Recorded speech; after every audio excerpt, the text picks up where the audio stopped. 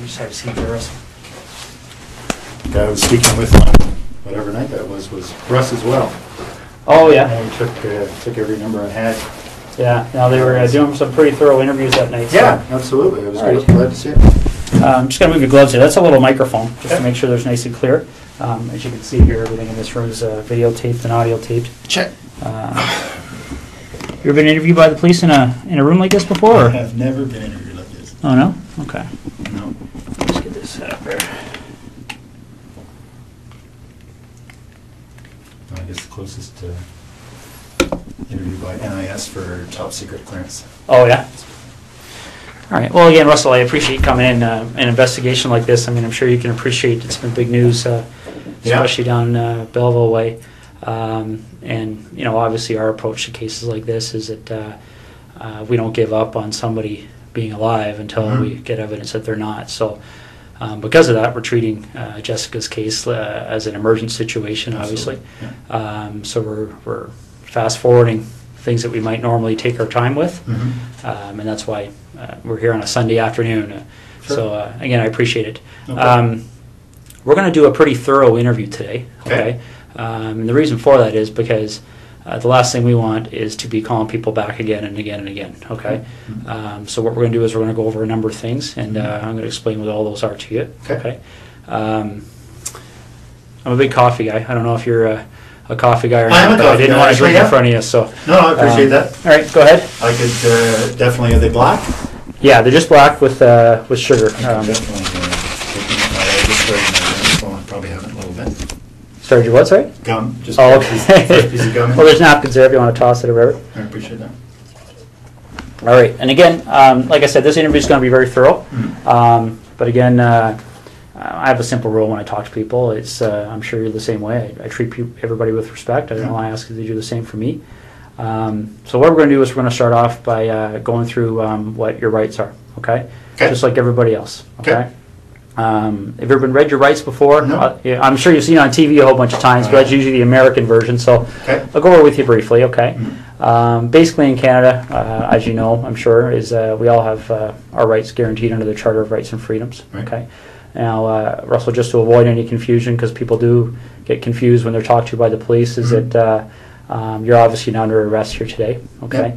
Anytime you feel you want to leave here, you feel free to do so. The door's not locked. Teresa will walk you down the lobby anytime you want. Okay. If there's anything that comes up in our interview today, Russell, that you feel you want to talk to a lawyer about, you just let me know. Okay. Sure. And the reason for that is I want to explain to you exactly what's going on here. Okay. Jessica Lloyd is one of 4 cases that we're currently investigating. Okay. And essentially what's happened is over the past about 4 or 5 months, there have been 4 occurrences that, like I said, that we're looking into. 2 of those occurrences occurred in September of 2009. And very briefly, they were up in the Tweed area. They involved somebody entering 2 different women's houses in the evening hours and committing sexual acts. Okay. In November of 2009, a young lady by the name of Marie-France Como was found murdered in her home in Brighton. And we believe that there was a sexual component to that crime as well. And then most recently we have Jessica Lloyd's disappearance. Okay, so essentially when you're looking at those kind of crimes, we're looking at a number of different potential criminal charges. All right. We're looking at issues all the way from the most serious one, which is first-degree murder, kidnapping, sexual assault, break and enter with intent to commit sexual assault, forcible confinement. Okay, and so what I want to make sure you understand, and this is what we've been doing with everybody we've been talking to, is that clearly when we find out who's responsible for one or all of those crimes, they could be charged with one or all of those offenses. Okay, whether it's you or whether it's anybody else. All right. And that's why it's important that we make sure that people understand what they have to do and what they don't have to do when they're talking to us. Okay. So as I said before, any point today you feel the need, you want to speak to a lawyer, you let me know, and we can take you to a room where you can do that in private. Okay. Do you have your own lawyer? I have a realty lawyer, but no, I don't have a lawyer. All right. If at any point you want to make that call, and you don't know who to call, we have a phone list of lawyers that are available to give you advice free of charge right over the phone. Okay. So again, if at any point today you want to take advantage of that, you just let me know. Sure. Is there any reason you want to call a lawyer now? Nope. Okay. A couple other fairly simple and straightforward things that you probably understand, but again, we go over them to make sure everybody's clear, is that you don't have to speak to me today, okay? Okay. And the reason for that is because the law considers me to be what we refer to as a person of authority, okay? Probably similar to what you may be considered to be on the base. Yeah. And because of that, I can be compelled to appear before any judge in the country, basically, to account for what takes place here today between you and I, okay? Sure. And that's the reason why everything's recorded, Yeah, because there can't be any more accurate record than that, right? So. No, understood. And the other thing I want to make sure you understand is that, you know, you mentioned a second ago about Ms. Como being one of your work associates. So I don't know what's happened since November on the military side of things.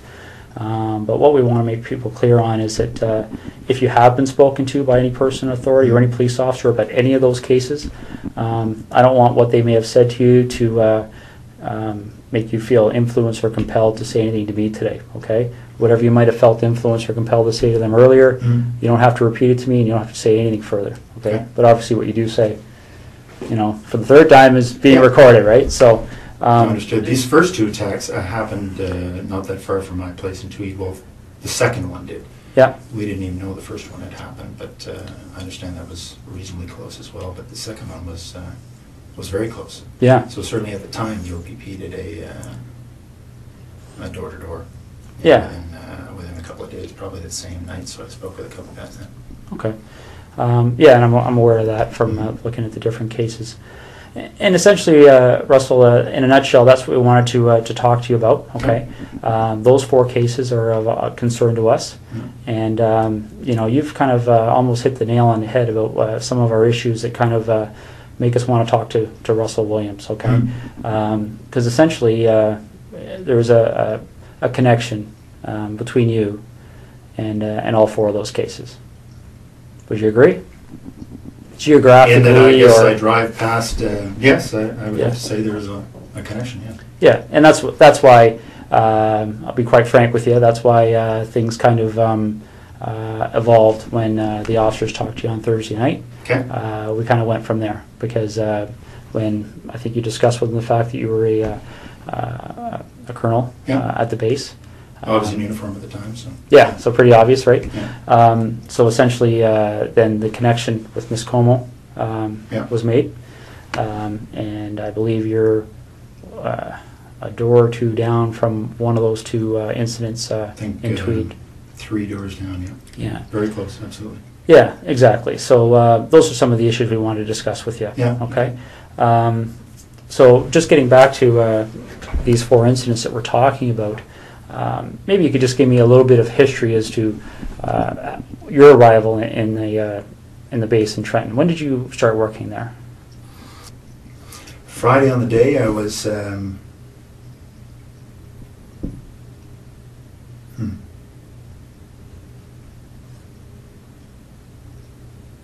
Friday on the day I was at home most of the time. Most of the day I had a sort of a stomach flu. Okay. In Ottawa or Tweed? In Tweed. In Tweed? Okay. Yeah. So we backtrack then. So all day Friday, you're at home. Yep. And then what time do you leave to go to the base to sleep there on the Friday night?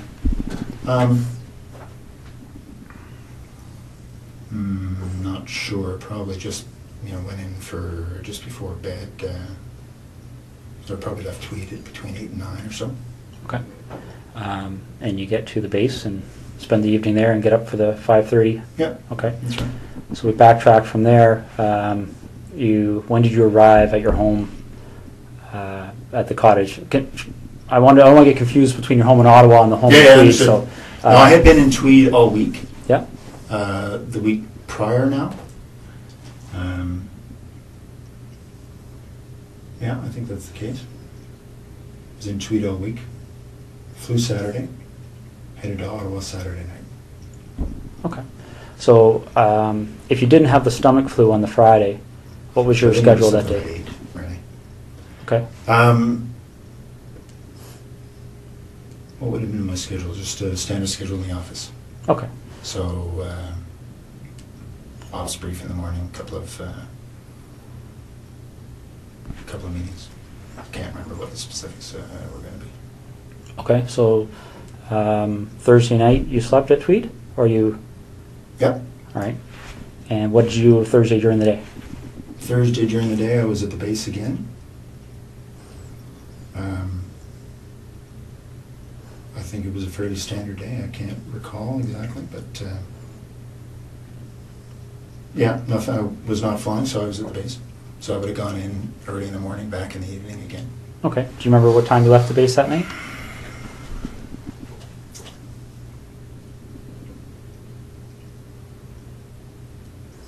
I don't remember anything peculiar, so I would say, I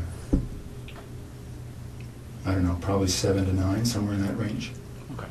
And that's when you left? Left the base, yeah. And what That's a 45-minute transit. So 45 minutes home? Yeah. Okay.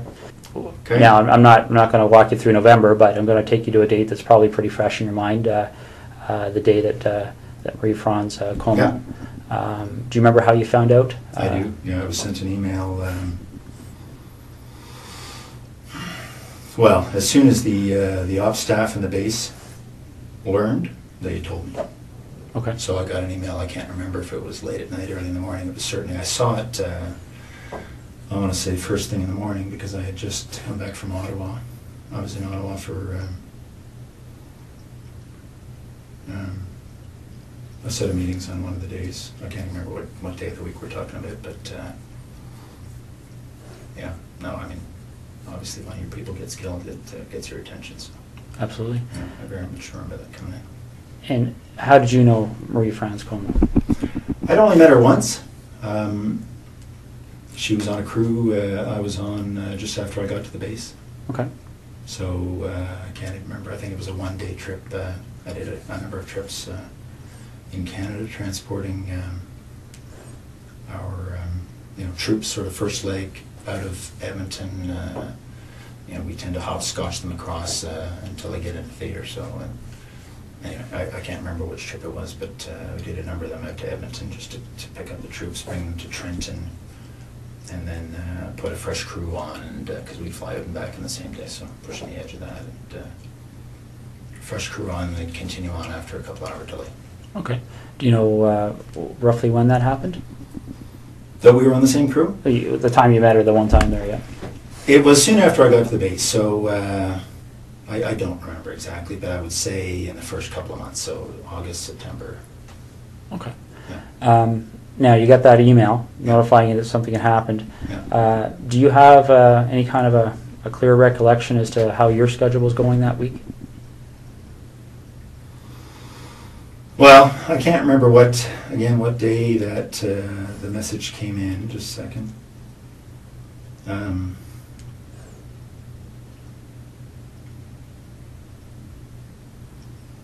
No, I can't remember what day of the week, but I'm just thinking there was a whole bunch of activity spun up as a result, obviously. No, I can't remember the day of the week.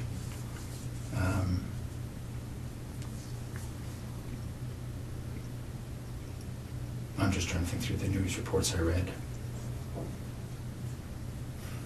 No, I'm sorry, I can't remember what day that was, but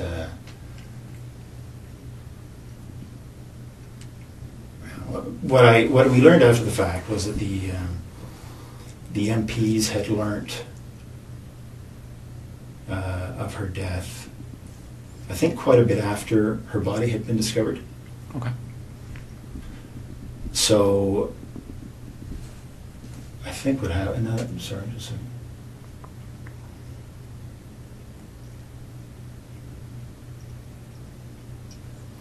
Okay.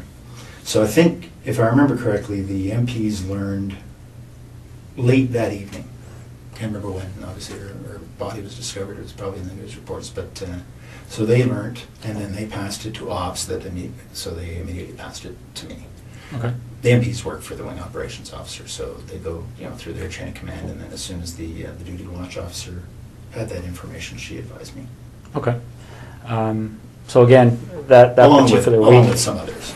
Right, right. I'm sure it spread like wildfire. Yeah, absolutely. So that particular week, do you have any recollection? Well, for instance, when you got the email, Yeah. do you remember where you were?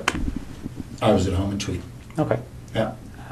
Do you remember if that was a week that you were reasonably stable in Trenton, or had you flown? No, I had been in Ottawa.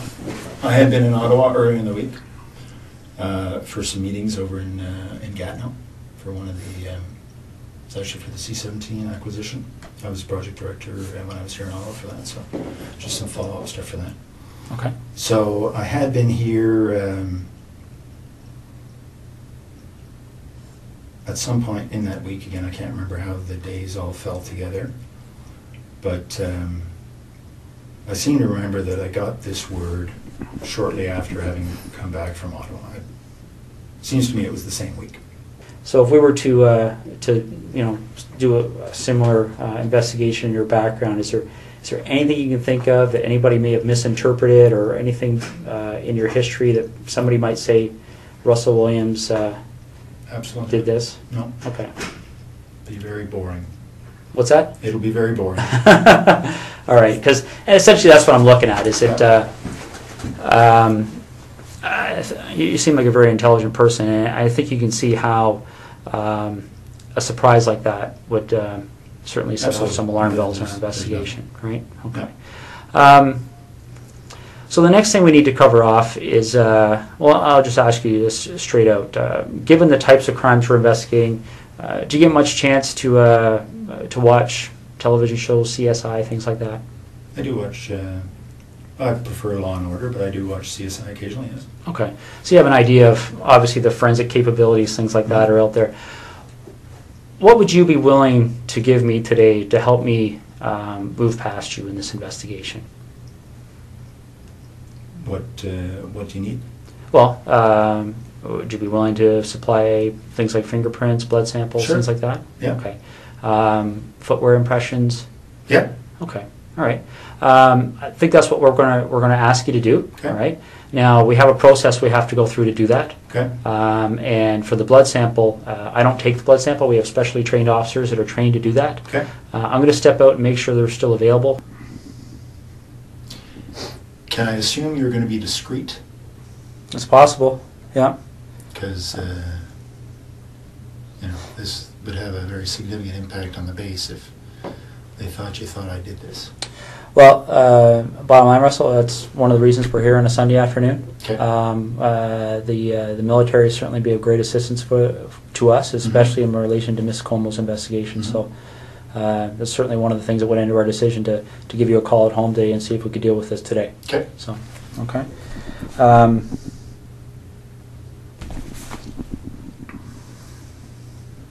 Because it's tough to undo the rumor mill once it gets started.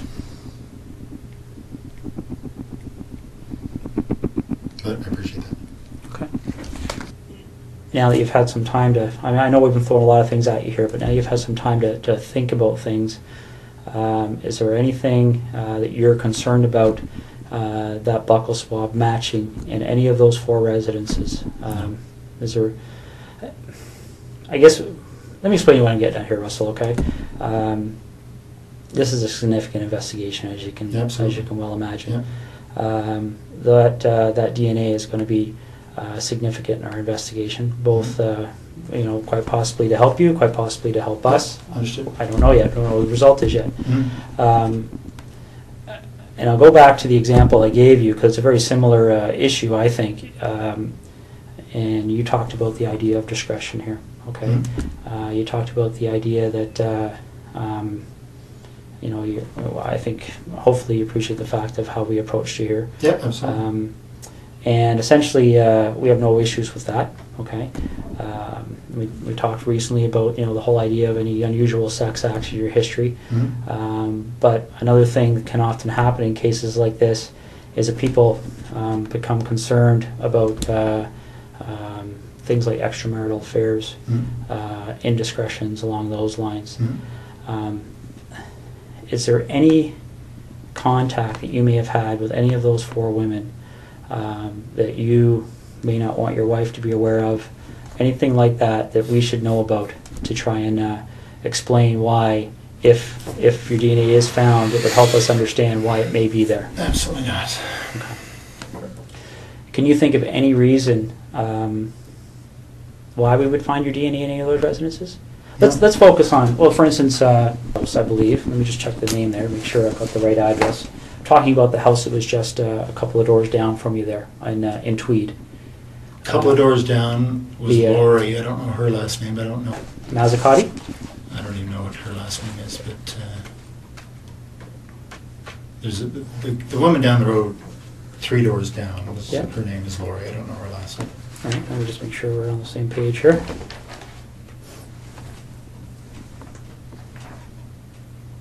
My understanding is she lived at 76 Cozy Cove. Yeah, so she would be the one, the second one, the second incident on your road there. Yeah. A couple of doors down. Ever been in her house? No. We met her once, I think the first summer we were there, so in 2004. Okay. And that's what I'm getting at. Again, this is a credibility issue, right? Yeah. Because I don't want to come and see you 2 weeks from now and say, you know, Russ, our CSI people went in that house. And are you familiar with how DNA works? I think broadly, yes, I would guess so.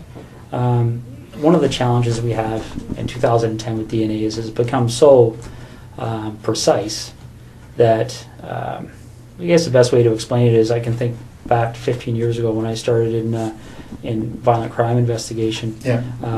For us to get a DNA match, the sample we had to find was, you know, probably would have filled half of one of these cups. You know, because they destroy so much of the sample in the testing. Okay. Essentially, DNA has become more and more precise to the point where when you and I walked in this room earlier today, we could have sat down, talked for 30 seconds, walked out.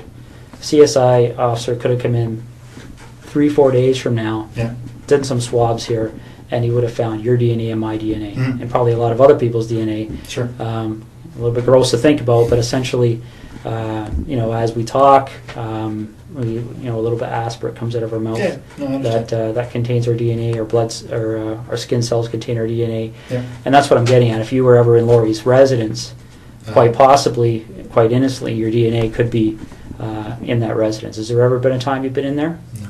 Okay. What about the other lady down the road on? I hadn't even heard that name, so no, I don't actually know who that was. Okay. Have you ever visited Marie-France Como at her residence? No. Okay. All right. So you're quite positive there would be no reason why your DNA would be in any of those 3 locations. Okay. Did you know Jessica Lloyd even in passing for any reason? No, I didn't hear her name till it was on the news.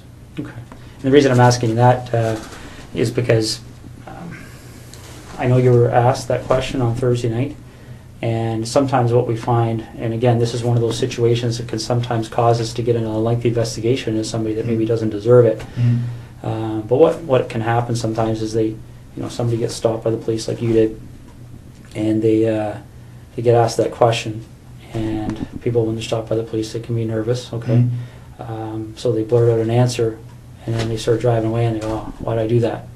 Because the problem is that once they get asked again, then they feel compelled to maintain that answer for fear that if they change their answer, somebody could find it. You understand what I'm saying? I do. Okay. So I want to make sure that's not happening here. I don't care what you said to the officers on Thursday night last week. If there's any communication or contact between you and Jessica Lloyd, you've seen her picture, right, around town? Yeah, absolutely. Okay. Ever seen her before? I don't. No, I would say I have not. Okay. All right. All right. And you mentioned something about doing some renovations at your property in Tweed there. I think you said something earlier about tearing up carpet. Correct me if I'm wrong, but oh yeah. Okay. When did all that happen? In 2004 or 5. Okay. Any recent renovations? No. Okay. All right.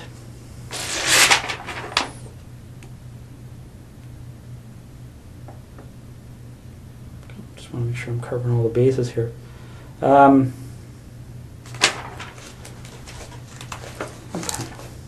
What kind of tires do you have on your Pathfinder? I think they're Toyo.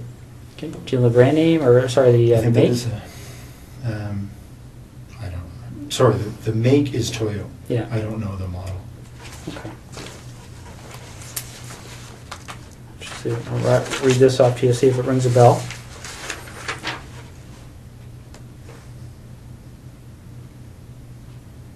Ever heard of, does Toyo Open Country HTS That sounds make any right. sense? Yeah. Okay. When did you have those tires put on your Pathfinder? Well, it's the second version we've had of them, so I think it might have been this past fall. They replaced other ones we'd had on the same. Okay. Well, Toyo, I can't say that they were exactly the same model, but our dealership here in Ottawa says they're very popular for the Pathfinders. Okay. And they were good. They lasted a long time. All right. I've had to. I think you were talking about the whole idea of the MPs helping us with our investigation, stuff like this. You have the same system as we do at our headquarters with the swipe cards.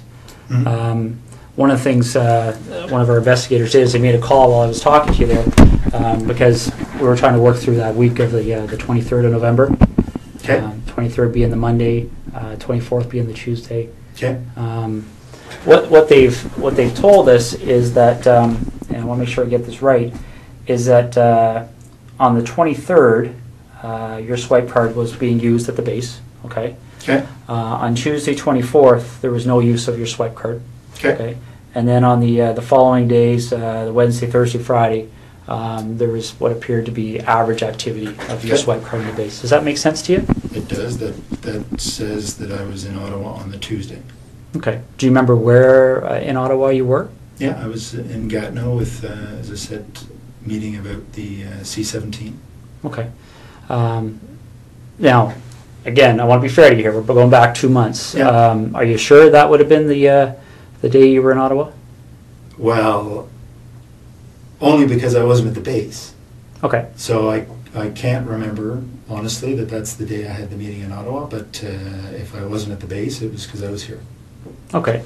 Now, if that is the day you had a meeting in Ottawa, do you remember being at the base on the Monday, the 23rd, and swiping your card in and out? Do you remember what you would have done that evening to get to Ottawa for that meeting?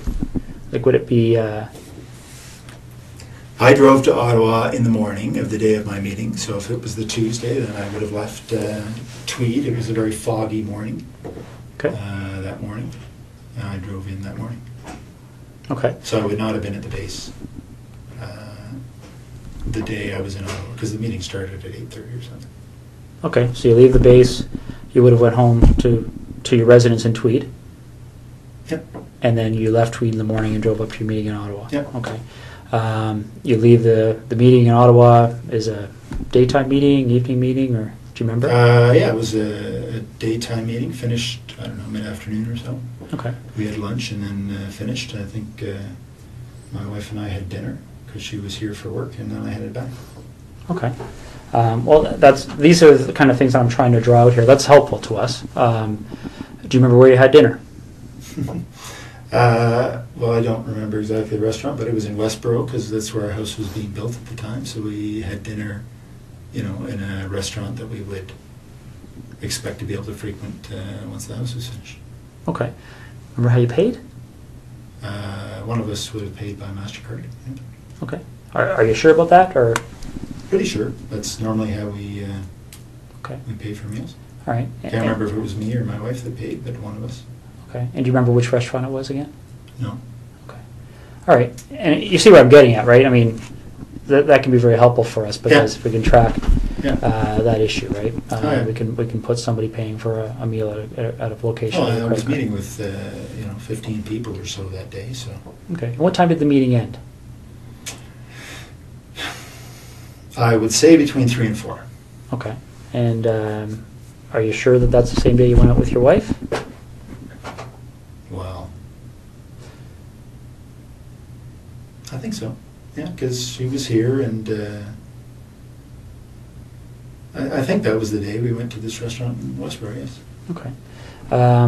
You finished dinner, and do you remember what you did that evening? I would have driven back to Tweed. Okay. And you would have... Now, again, I know we're talking 2 months ago here, but do you Yeah. remember specifically having dinner and then driving back to Tweed, or do you remember, are you just guessing here?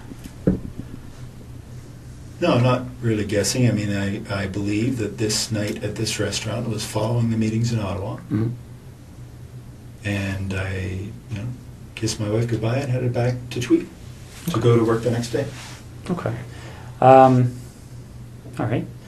The tires that you have on your truck, right? The reason I asked you about that is there any time, I mean, you recall where you were stopped by the officers there? Yes. Okay. Did they explain to you what the significance So of that was her location house. That was her house. Yeah. Okay. So you remember that location? Yep. Do you remember what the crossroad was, or? I don't think there was a crossroad. It's sort of just on the south end of 37. Okay.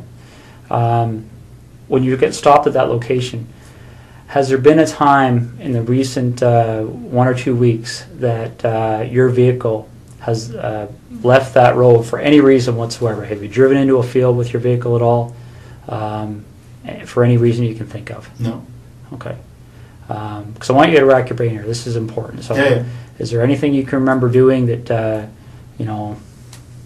would have caused you to drive off the road No. at that section of roadway? No, that's my early. That's the early part of the highway, and just head north. It's about 30 minutes from there to. Probably 20 from there to my house. Okay. Would it surprise you to know that when the CSI officers were looking around her property, that they identified a set of tire tracks to the north of her property? Looks as if the vehicle left the road and drove along the north tree line of Jessica Lloyd's property. Okay. Okay. They took they examined those tire tracks, and they have contacts in the tire business. Obviously, tire tracks are a major source of evidence for us. Sure. Shortly after this investigation started, they identified those tires as the same tires on your Pathfinder. Really? Yeah. Okay. Okay. One of the other things that they do to try and identify the type of vehicle that may have left those tires, well, is they do two things. They talk to witnesses. Okay. There was a female police officer that actually drove by that location that evening and recalls seeing an SUV type vehicle in the field to the north of Jessica Lloyd's house, consistent with a Pathfinder. Okay. Could maybe consistent with other things, but consistent with a Pathfinder.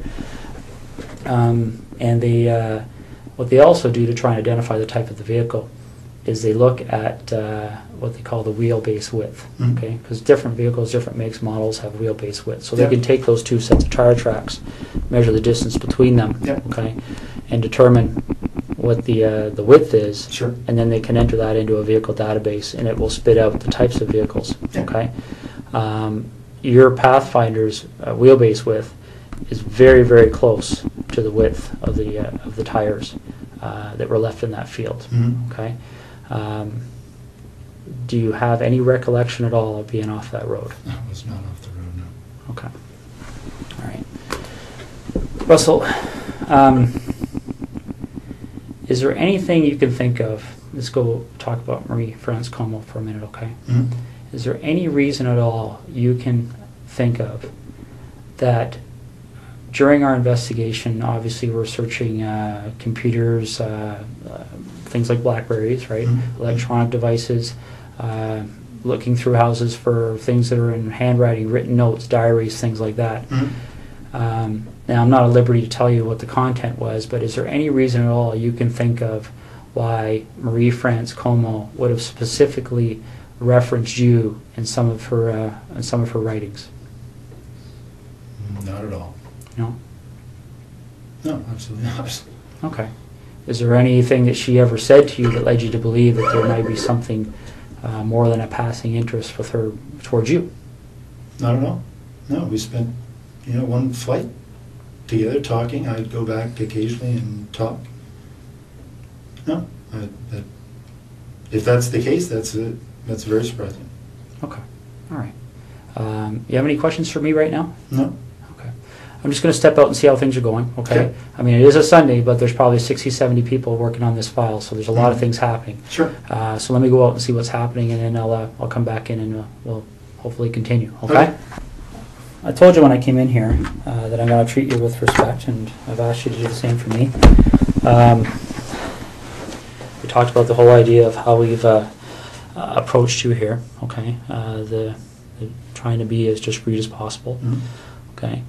But the problem is, Russell, is every time I walk out of this room, there's another issue that comes up, okay? And it's not issues that point away from you, it's issues that point at you, okay? And I want you to see what I mean, all right?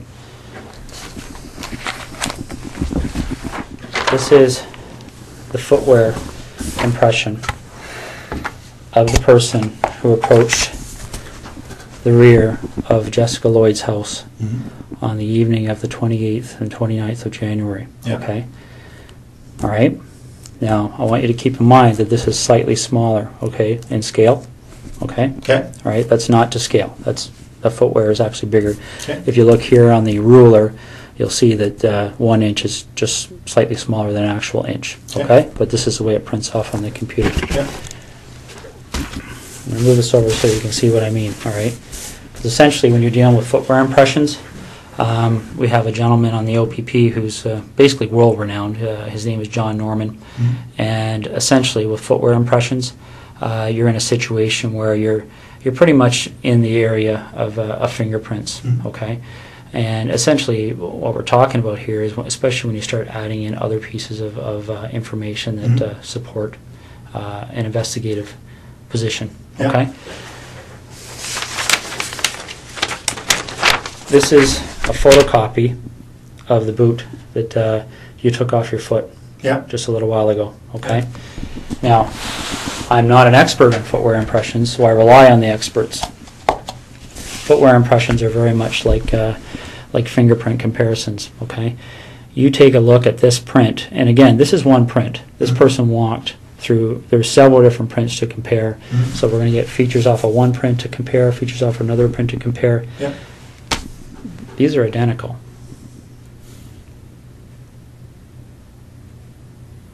Okay. Your vehicle drove up the side of Jessica Lloyd's house. Your boots walked to the back of Jessica Lloyd's house on the evening of the 28th and 29th of January. Okay. You want discretion. We need to have some honesty, okay? Because this is getting out of control really fast, Russell. Okay, really, really fast.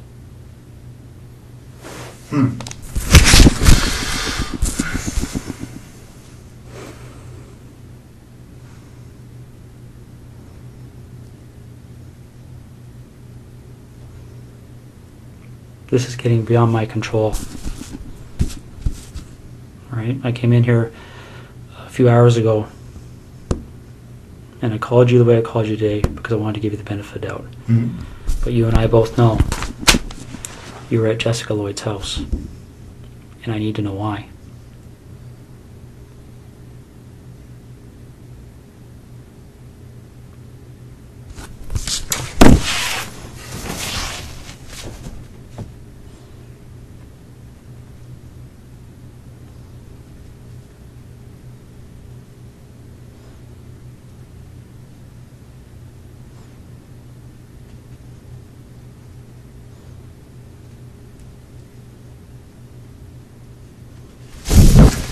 I don't know what to say.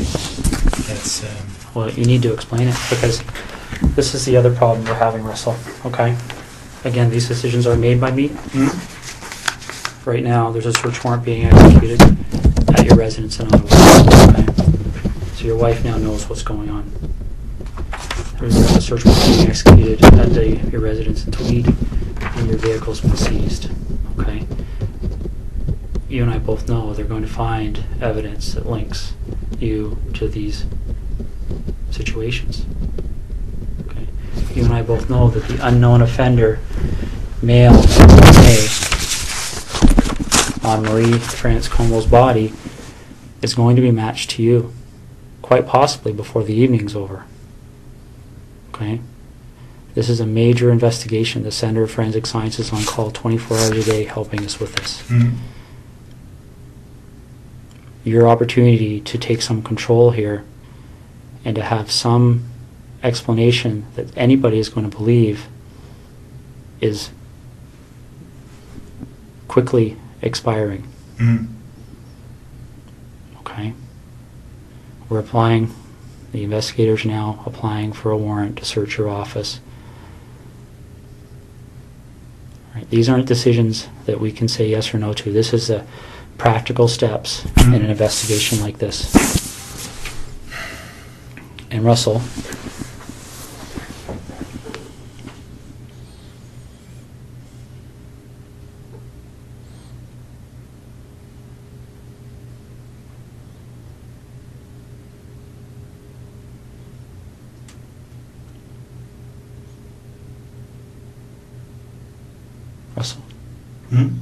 listen to me for a second, okay? When that evidence comes in, when that DNA match, when that phone rings and somebody knocks on this door, your credibility is gone, okay? Because this is how credibility works, all right? And I know you're an intelligent person and you probably don't need to hear this explanation, but I also know your mind's racing right now, okay? Because I've sat across a lot of people in your position over the years, okay? The bottom line is that as soon as we get that piece of evidence that solidifies it, DNA, okay? As soon as the expert in footwear impressions, the expert in tire impressions, calls and says, yes, I've examined those and they're a match, it's all over. Because as soon as that happens, where's your credibility? Where's your believability? You're just another, and again, don't take this wrong, okay? But you can see if you step outside this room in your mind and imagine how people are going to view you, okay? If the truth comes out after the clear evidence is presented to you, when you finally go, okay, I'm screwed now, what are we going to do?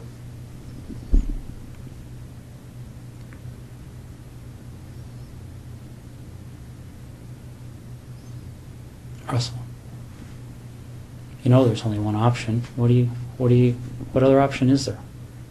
What's the option? Well, I don't think you want the cold-blooded psychopath option. I might be wrong. Okay, because don't get me wrong, I've met guys who actually kind of enjoyed the notoriety, got off on it, got off on having that label. Bernardo being one of them. I don't see that in you. If I saw that in you, I wouldn't be back in here talking to you, quite frankly.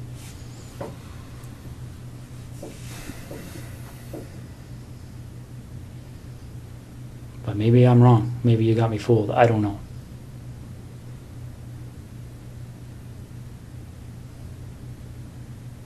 This is over. And it can have a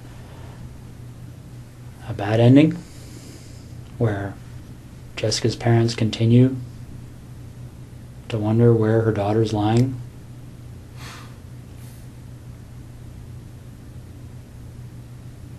And I don't know. I mean, obviously there's a huge search still underway and it'll continue.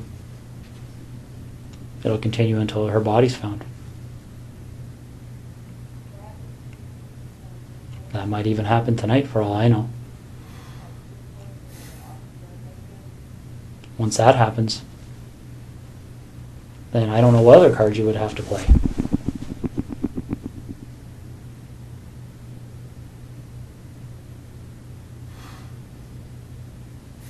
What are we going to do?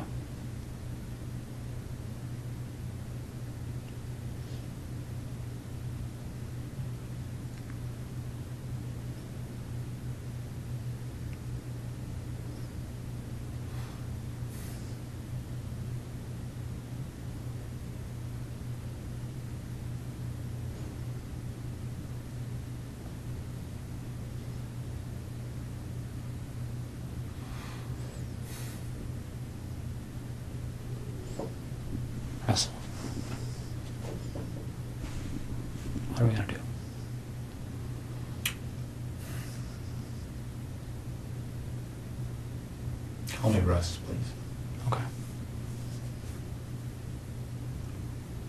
What are we going to do, Russ?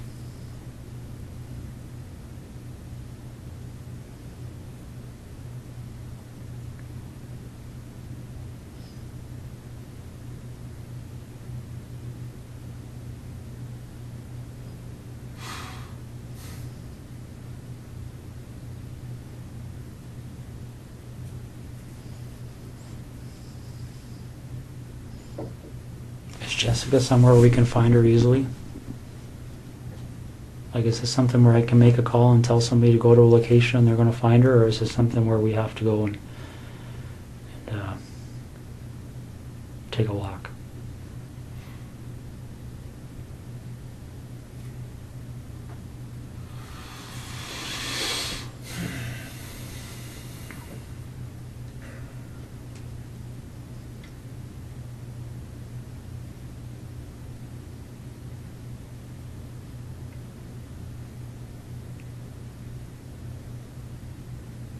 Which direction are we heading in here?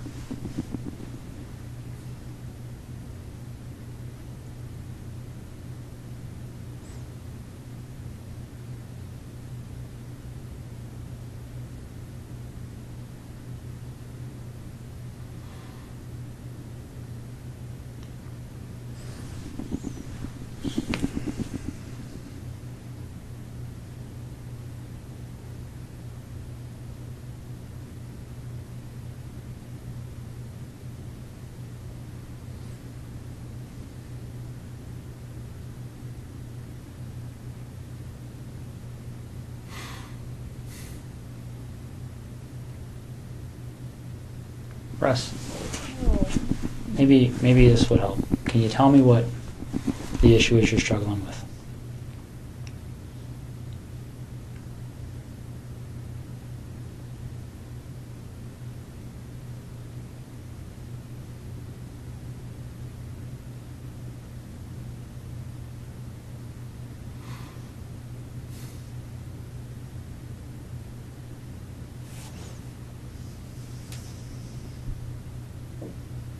What's the issue you're struggling with?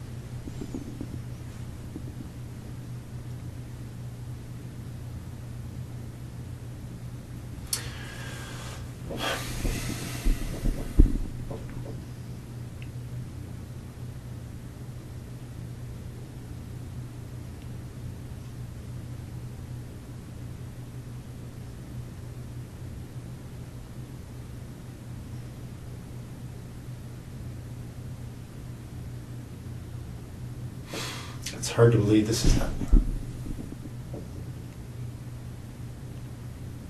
Why is that?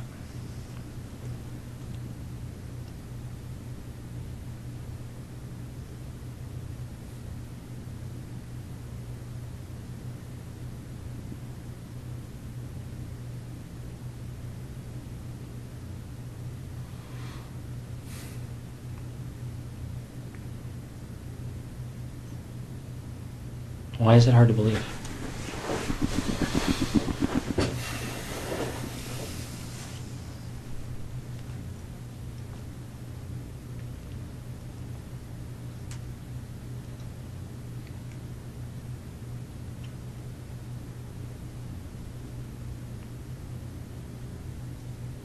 It's just hard to believe.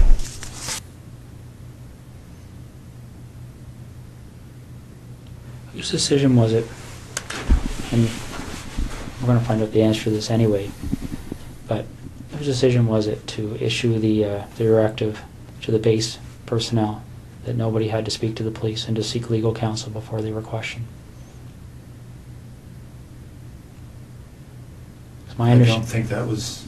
My understanding, that direction came from somebody that reports to you. What do you think they're going to say, Well, Russ?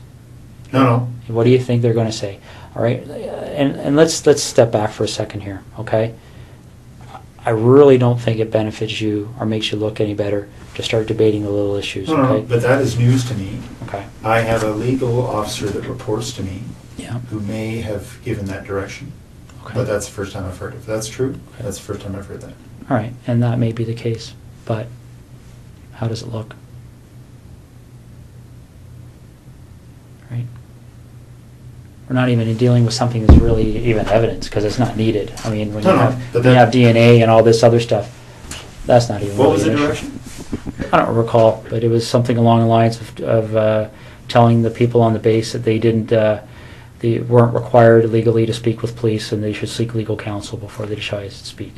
But Okay. Well, if that was actually said, it would not have been to the base at large. It may have been to the individual, the boyfriend who was the suspect.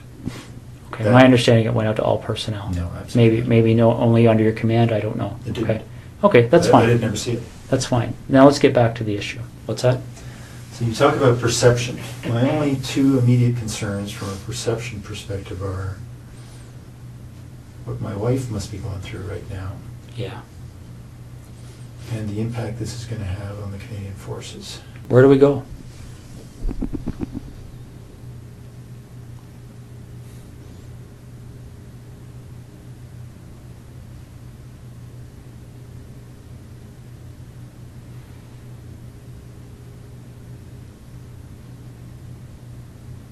Russ, is there anything you want from me?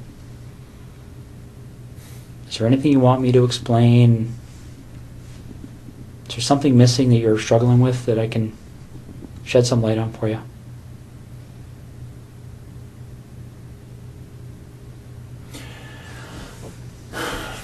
I'm struggling with how upset my wife is right now. Russ, what are you looking for?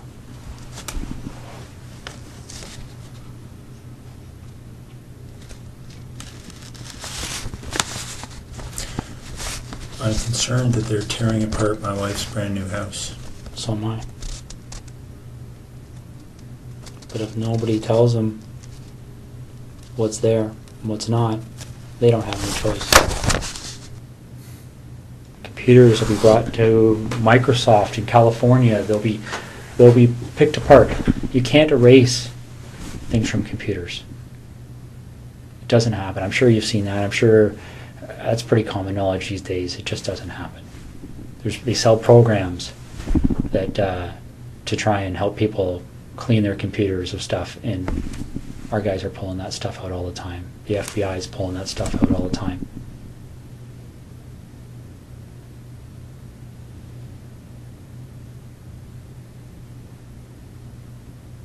This investigation will end up costing no less than $10 million. Easy. And they will say no to nothing. Any request this major case manager makes on this case, they've already been told it's approved. Don't even bother asking.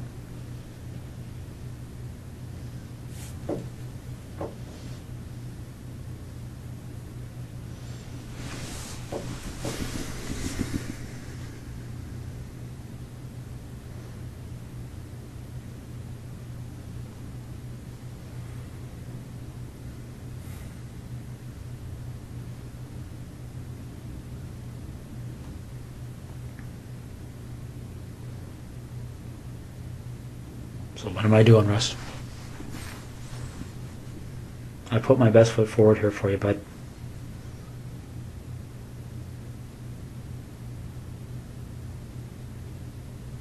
I really have. I don't know what else to do to make you understand the impact of what's happening here.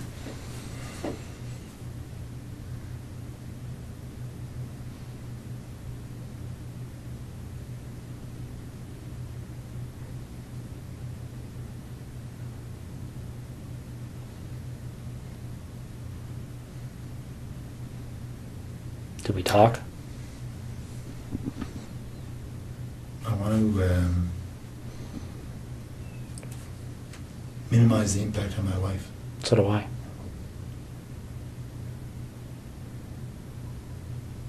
So how do we do that? Well, we start by telling the truth.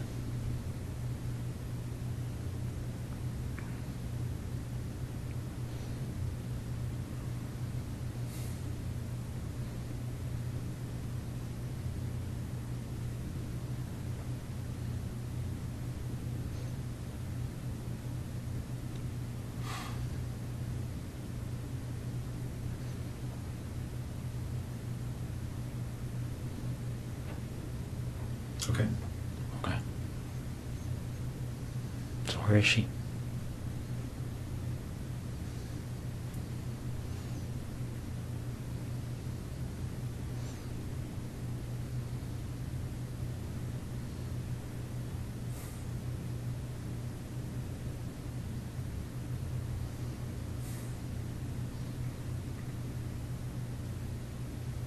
Get a map. Is she close to where she lives? I've got maps of that general area.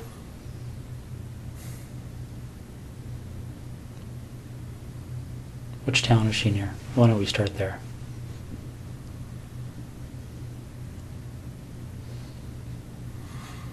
I'm not sure if you give me a map of that covers Calabar down to the highway and over to Tweed and south, I'll show you. Let me see what I got here. I might have something. Is she inside, outside?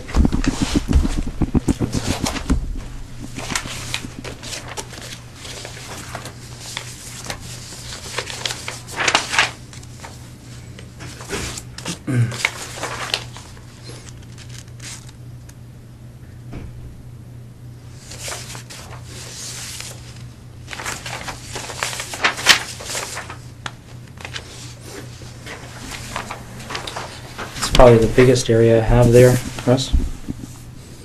Yeah, you need more. You need a real map. So where am I going on here to get to her? In this block here. Okay. So you're pointing to a detailed map of that area, and I'll show you where she is. Okay. Is she close to a road? Yep. All right. Is it something where is she buried, or is she somewhere where if you walk there you would fairly easily see her? It's here. Okay. So she's south of 7, east of Tweed, west of 41. And what's this road here? Not sure. Neither am I. Okay. I'll be right back, okay? Do you want any water or anything? Sure. Okay, I'll be right back. How long has she been there for?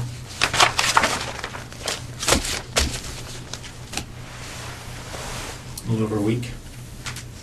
Was it fairly quick from the time she left? Friday night. Friday night? Yep. So where was she between Thursday night and Friday night? In Tweed. With you? Yep. How long was she alive for?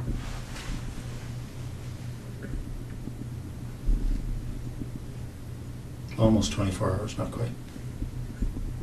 Okay. Russ? You're doing the right thing here. Okay. Well, again, my interest is in making my wife's life a little easier.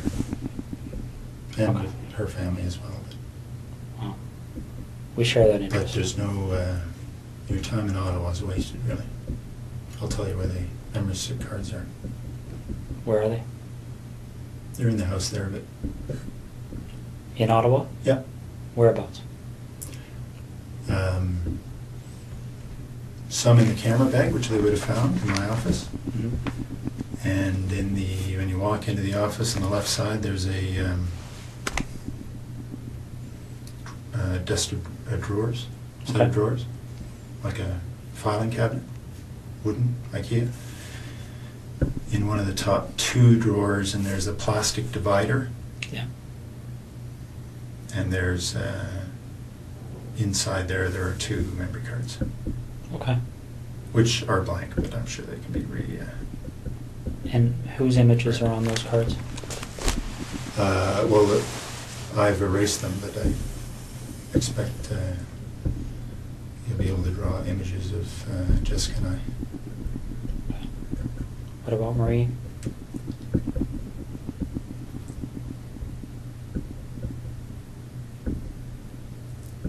There may be images on there as well.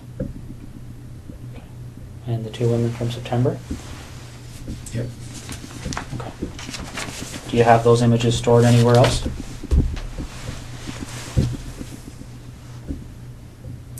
Yeah, there are 2 hard drives in the house in Ottawa. I can draw you a little picture if you like. Sure. Do you want to do that now while I'm Sure. getting them out? Okay.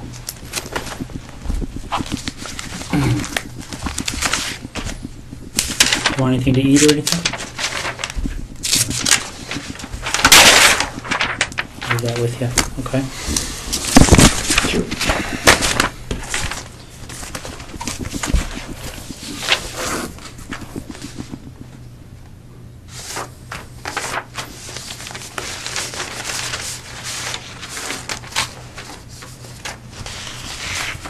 But I do want to talk to you again. That's the plan. Okay.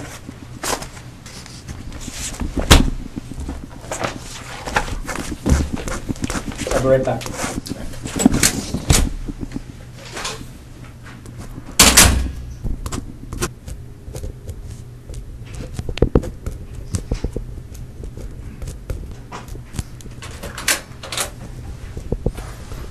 How you make it up there? Thank you. You're making out.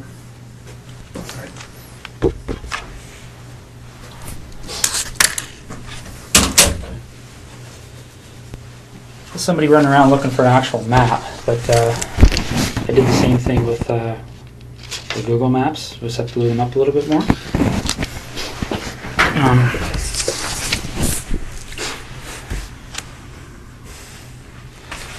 This is the biggest of the area.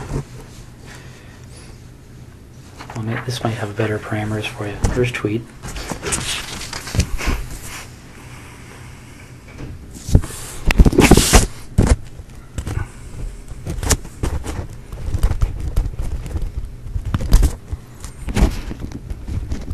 From this intersection on this side of the road. And what road is that? Kerry? South of, can't read that word. East Hungerford? Does that make sense? Oh, there it is there. Okay. How far off the road is she? 40 feet. Is she covered with anything? She's wrapped up. In She's what? on the surface. Just a gray something or other cover. Okay. Barry, the obvious question I'm going to have for you is, when they go there, and they'll be there shortly, they're going to find her? Oh, yeah. Okay. I'll be right back. You look like you want to say something. Just that this place, my wife, it's been a dream for the better part of a year, so I'm keen to get them what they need and so they can leave her alone. Okay. Well, we're going to do our best to keep that as low-key as possible, okay? What do you want to talk about? It's pretty wide open now, eh? Yeah. What do you want to know? Well, do you want to work forwards or backwards? Doesn't matter. Why don't we start with Jessica? Okay. How does that start for you?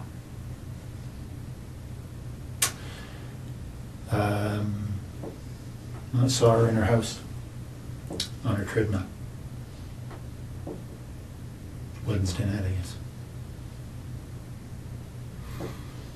Then I noticed she wasn't there Thursday.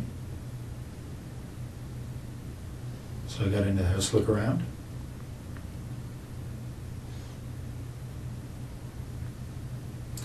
Then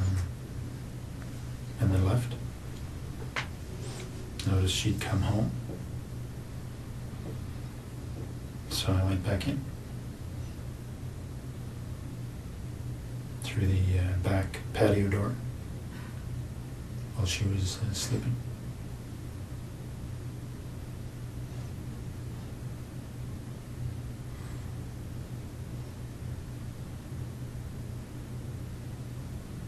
Okay.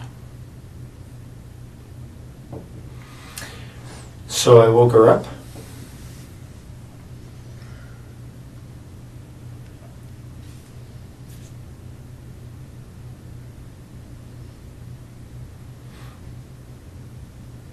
Didn't hit her.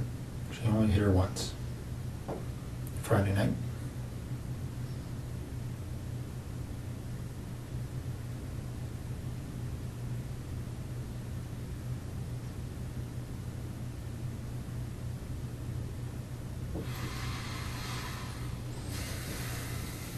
Okay.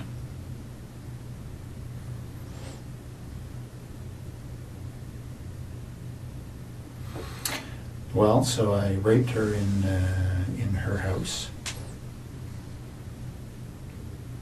and then I took her to the car and took her to Tweed.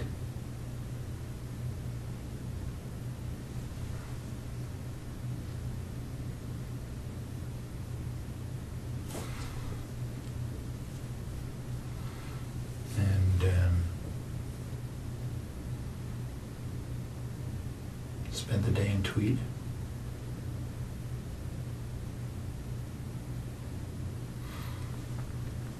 And then I hit her as we were walking.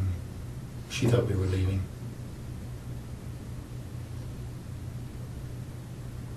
Hit her on the back of the head.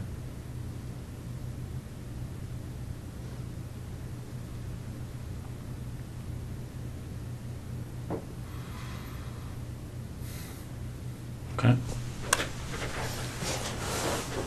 Anything in particular? Well, what did the hit on the back of the head do?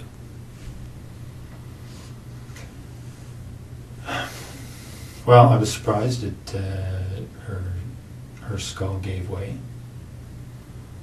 She was there and immediately unconscious. And I strangled her. Okay. What did you hit her with? Flashlight. Okay. In the house or outside the house? In the house.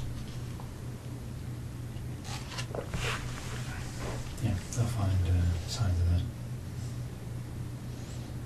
Where in the house did this happen? In the main portion, just in front of the fireplace. What do you mean they'll find signs of it? Oh, there was quite a bit of blood. I hadn't expected. I'd expected to knock her out. But obviously generated a lot of blood. What did she bleed onto? The floor. It's just tile floor. Okay. Did you clean it up or did you? I wiped it up. I know it'll be easily spotted. What makes you think that? Like, if I walked in that house right Well, now, would I see it? You wouldn't see it, not at all, but, you know, the right signs will show it, I'm sure. Okay. So when that happened, did she have clothes on or was she naked? Yeah, or? she was dressed. Okay. So when we find her, is she going to have those clothes on too? Yeah. All right. Okay. Marie France Como.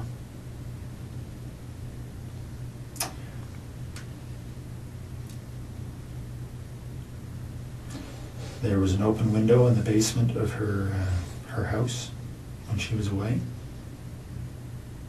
I went in there a couple of nights before she came home. Looked around. I went back in there late at night when she was at home. She was on the phone in her bedroom.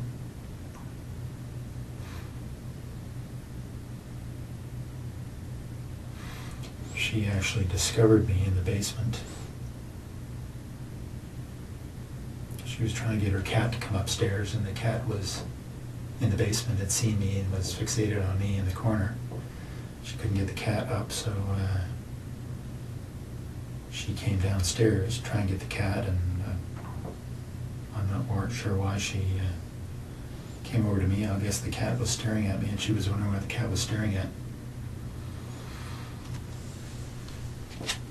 The lights were on.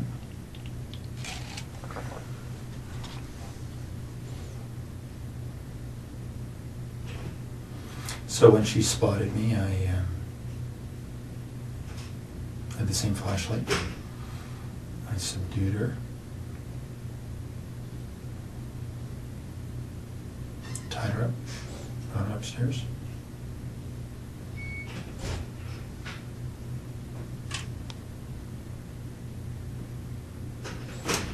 And strangled her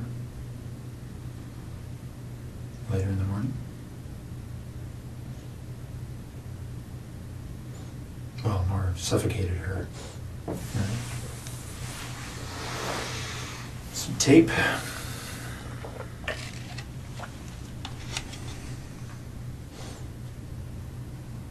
Left her there.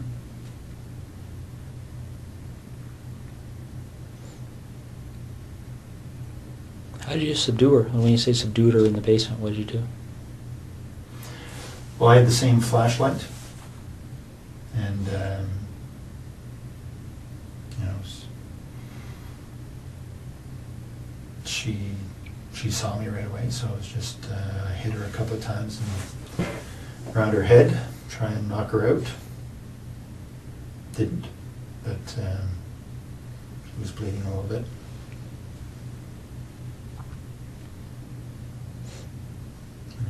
Eventually, through a struggle, subdued her.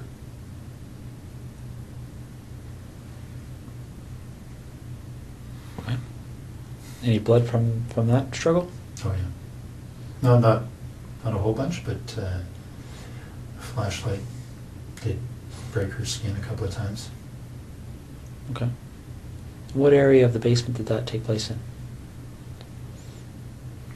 I was hiding behind the furnace, so she spotted me right there. Okay. Did she recognize you? No, I had stuff on my face. Okay.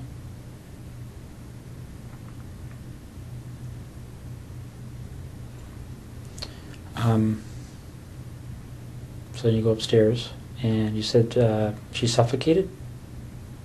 Well, I suffocated her. I put tape on her. I put tape on her mouth, and then I put tape on her nose and held it there so she couldn't breathe.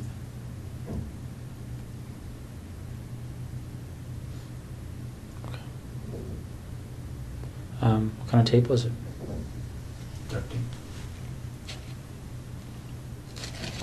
What happened to it? Well, I took it with me and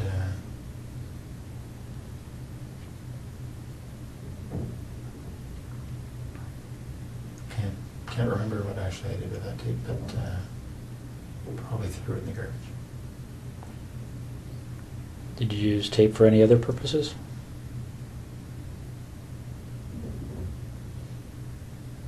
No. Okay. Did she ever recognize you through this whole episode? No. What did you say you had on your face? I had just a cover for my head, just a, a sports, pullover type, like just a little cap kind of thing. Okay. Just a, I think, lycra or something. And just a headband over my nose and mouth. So it covered most everything but my eyes. Okay.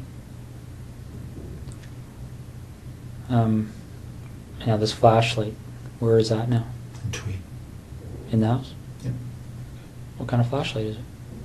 It's a red 3 double D. I'm not sure what brand it is, but it's a metal, one of these aluminum.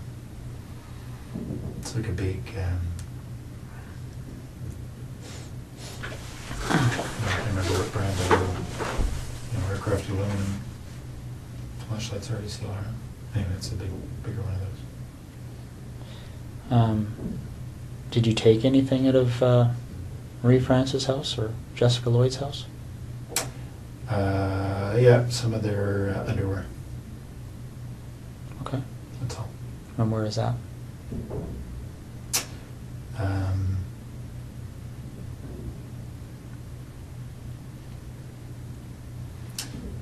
It's in some boxes in the basement here in Ottawa, in that rec room. So we just moved in, so there are boxes everywhere. So on the same side as the furnished room, sort of in the back against the wall. Okay. What do the other boxes look like?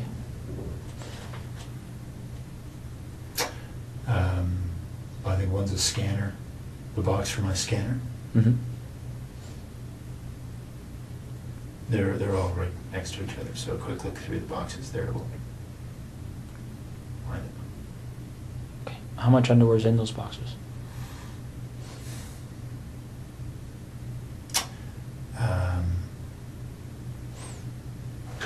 Probably 60 pieces or so total. All women's? Yeah, 60 pieces of theirs. Of whose? Of Jessica's and Marie France. So you took 60 pieces from between the two of them? Yeah. Okay. I think so. All right. And they're in a, like when you talk about a scanner, is it a computer scanner box? My computer scanner is up in the office, and its box is down in the basement, so Okay. it's inside that box.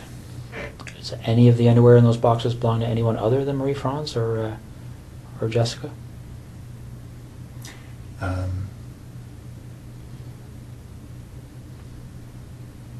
Yeah, there's some from each of the other two women. Okay. Why don't we talk about those two women? Mhm. So the first one happened on the 16th, and I don't know why I can't recall their names, but the lady that was lived closer to you. No, Laurie was closer to me. Okay. So the first one, Mhm. I had just spotted her from our boat, actually. I got into the house while she was asleep, noticed that she was alone.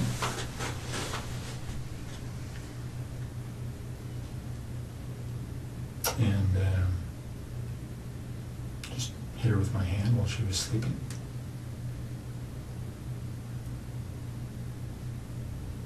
Subdued her. Mostly just my weight on top of her.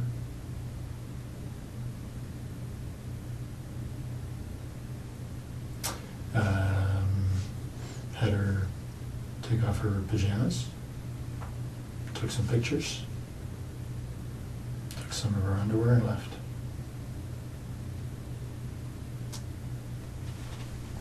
And the other woman? Same kind of deal. Went in through the back of the house. She was sleeping in her, not in her bedroom, but in her, in front of the TV. Very much the same story.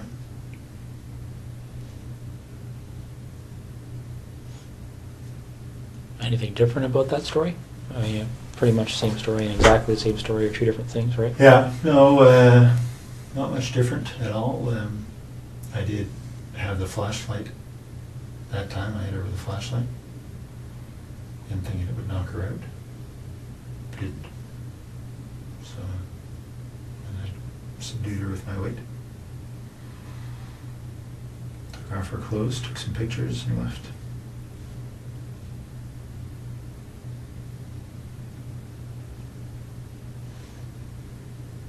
Why do you think these things happen?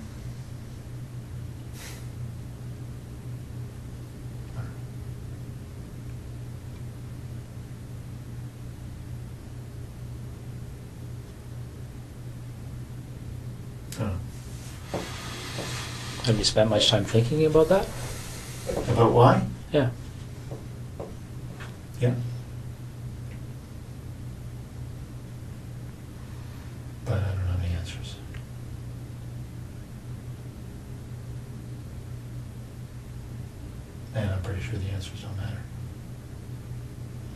Well, let me ask you this: did you like or dislike these women?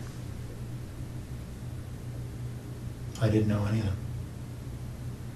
Okay.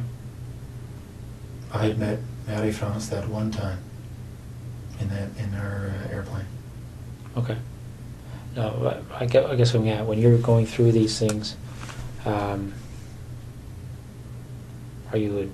Well, let's talk about Jessica, because she was there with you for the whole day, right? Mm-hmm. What kind of feelings were you experiencing while you were with her that day?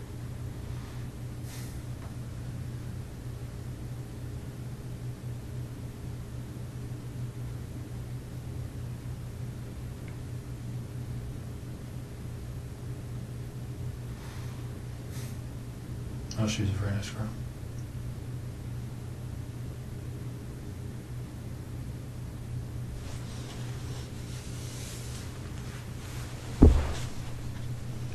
Can you tell me why you killed her? Right? Do you know why you killed her? Well, I think I killed her because I knew that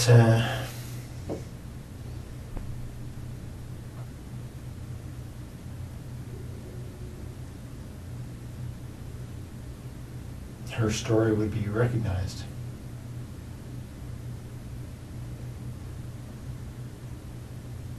Her story would be recognized? How do you mean? Well, because she knew I was taking pictures. Mm-hmm.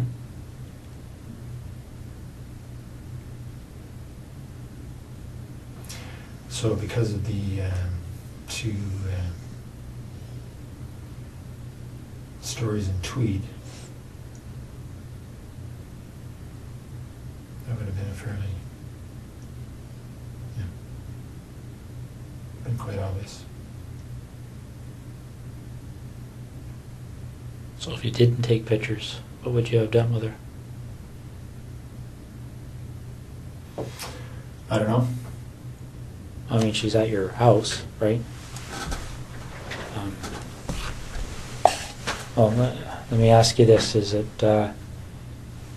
2 lived, right? And 2 died. What was the difference in your mind between? Well, the attention the first 2 got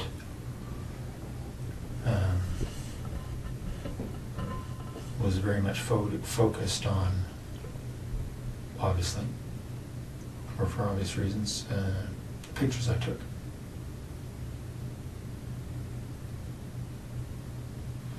So anybody else telling stories about pictures, right, would have been a fairly straight line.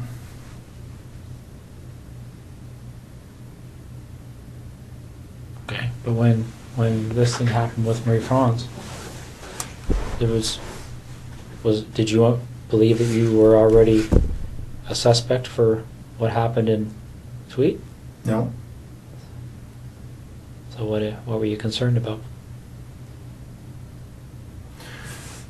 Well, because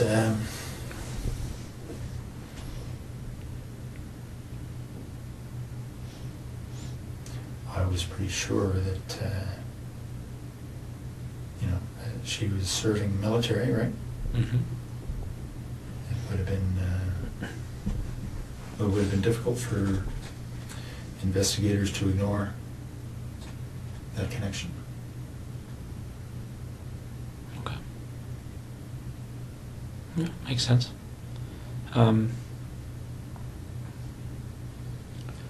Let's go back to Jessica then, okay? You see her on the Wednesday night, okay? On her treadmill? Mm. How do you see her? She was in the basement, window wide open, on a treadmill. So I drove by. Okay. Did you stop to look at the house, or how does that catch your eye as you drive by? Well, I was looking to see who was where. Don't know that area very well, so I was just keeping my eyes open. Okay. So you spot her on the Wednesday. Yeah. Do you just keep on going, or did you just stop and take a closer look that No. night or anything? No? I kept going. Okay. And You went back on the Thursday night, right? Yep. So you go back on the Thursday night, and you went into the house before she came home?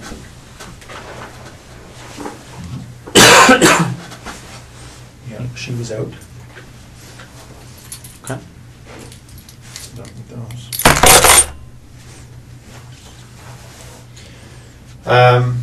Yeah, she was out. Got in through the kitchen window. It's unlocked. Everything else was locked. Okay. So you're in there doing what? Looking around to see who lived in the house. It was just her. Okay. And then what do you do?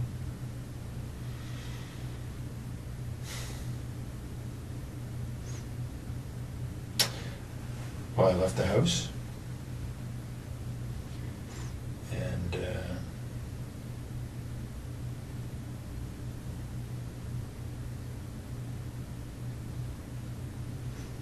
she came home.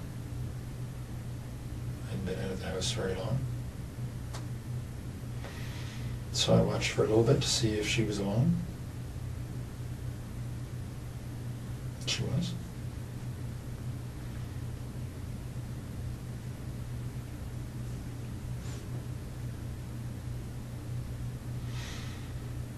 And I went in when she went back to sleep. Went to sleep. Okay. So you go in, she's sleeping, and what do you do? Well, I snuck up to the side of her bed, expecting to try to knock her out. She woke up, but she did as I said, so I didn't hit her. What did you say? Said, lie down on your tummy. Okay. She did. I tied her up. What'd you tie her up with? Some rope I brought. So she's on her stomach. How are you tying her up? Just tying her hands behind her back. Okay. She got clothes on at that point? Mm-hmm. What kind of clothes? Sweats. All right. You tie her hands behind her back, and then what happens? And I took her clothes off.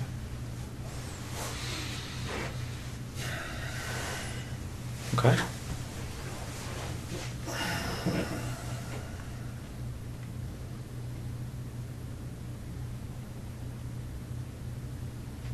And then what happened?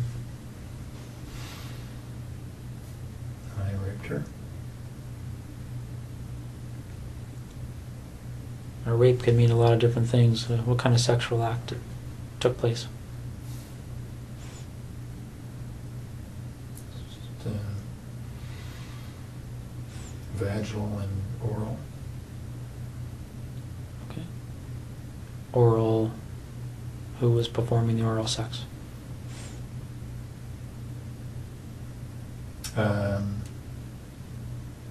No, me on her and her on me. Okay. Any condoms used or anything like that? No. No. So the, and again, correct me if I'm wrong. Vaginal intercourse. Her performing oral sex on you, and you performing oral sex on her. Mm-hmm. Do you remember what order those things occurred in? Yeah. I started with the oral sex. Then I raped her. And then later on I made her perform oral sex on me. Okay. Any kind of conversation happening when this is going on? Yeah, a little bit. What was being said? Well, I threatened her before she before I had her perform oral sex. What did you say? Well, I put a zip tie around her neck. I said that I would pull it if I didn't like what she would do. Okay. So she did what you told her to do? Mm-hmm. Any issues there? Any reason to pull it? No. So, do you remember if you ejaculated at that point? Or at any point? Not at that point, but later on. Okay. So, the oral sex finishes, and then what happens next?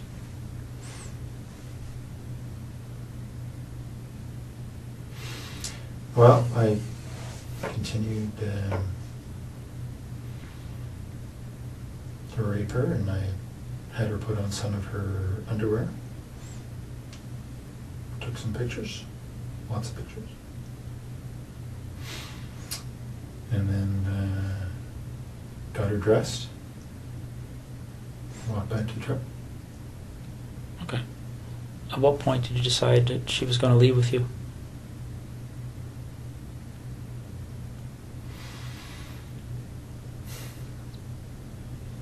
I'm not sure. That wasn't necessarily always the plan. But at some point, I was there for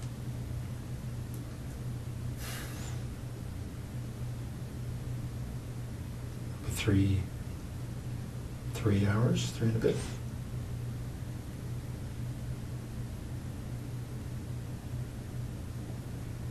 Okay.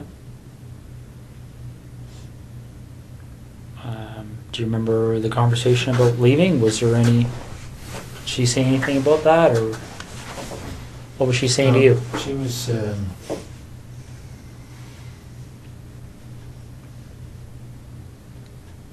certainly cooperative. Okay.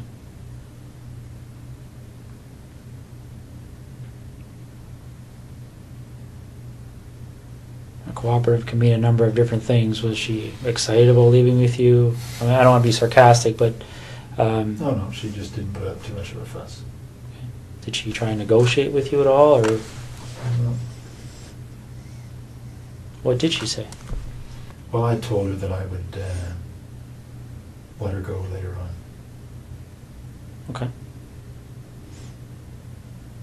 So when you take her out of your house, is she still bound, or Yep. how is that done? Just hands behind her back. Okay. What about her feet? Anything there? No, she was walking freely. Okay. Barefoot, or... No, she had those brown suede shoes on that had been reported. Okay. So where does she sit in your truck when you get to the truck? Front seat, passenger side. Okay. And where do you go? Straight to Tweed. Straight to your house in Tweed, or straight to just the town? Straight to the house. No stops anywhere? No. Okay. What time, do you remember what time you arrived there?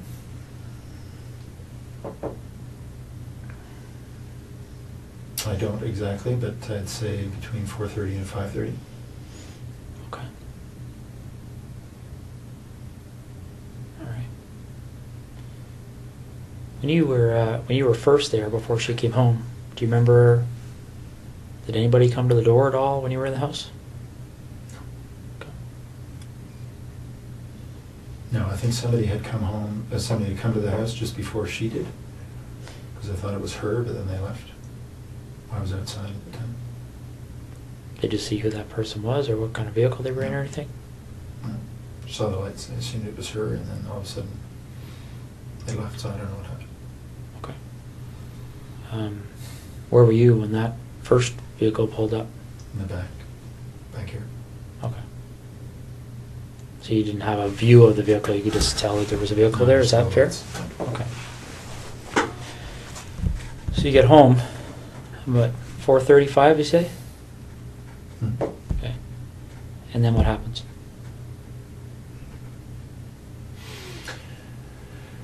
Well, she would go to the bathroom and get a quick shower, wash her. Then we went into my bedroom and went to sleep a little bit. She was tied up. How was she tied up at that point? Stands behind her back. I put tape over her eyes from the beginning, so that's what she had. Okay. When they find her, is that tape going to be there, or was it ever removed? No, I removed it. Okay. What kind of tape? Duct tape. All right. The duct tape that you used, where's that roll? It's all gone. I used the rest of it to bind her body. So, by all gone, is it with the body now? Okay. So you said, who went to sleep when you came home? You had a shower, or she had a shower? Well, we both got in. I washed her off after she'd been to the bathroom. We both went to sleep. But she was tied up and I tied the rope. So I could fall asleep a little bit and she could move without waking me up. Okay, I'm trying to picture how that would be. So the rope's tied to what on her? Just tied her hands behind her back. Okay. And then the rope just wrapped around me a couple of times, so there was no slack. okay. Do you remember how long you slept for? Not long, maybe a couple hours. Do you know if she slept? I don't know. Okay.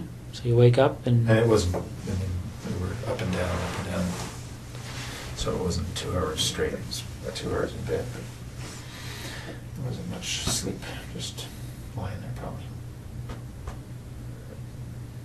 So you get up from that, and what happens next?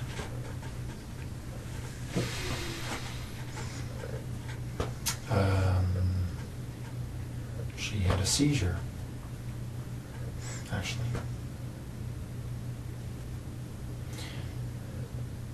She felt it coming on, and because she'd had some before. Lasted quite a while. Got her dressed, into the family room,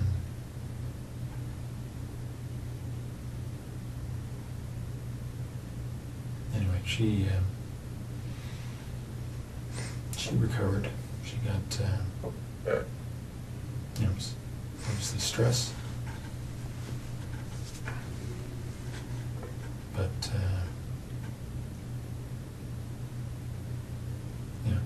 probably went on for about 15 minutes. Sort of it.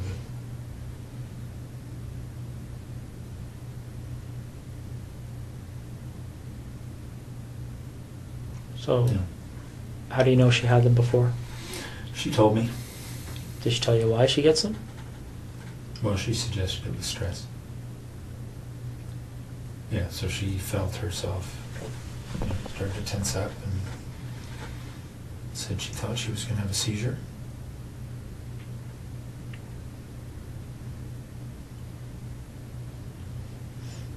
So it was convulsions is what she was having. Okay. So she recovered from that? Yep, I stayed with her and talked her through it and made sure she didn't bite her tongue. Okay. And then what happened? Well, then we had a little lie down right there because she was obviously exhausted. Put a cover over her, and she went to sleep.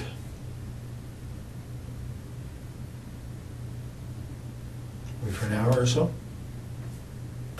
And I had told her earlier that before I let her go, I wanted to take some pictures of her in her underwear. And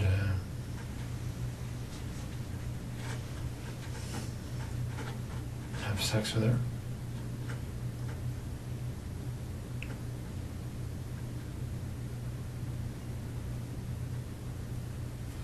So after she'd had a rest for an hour or so,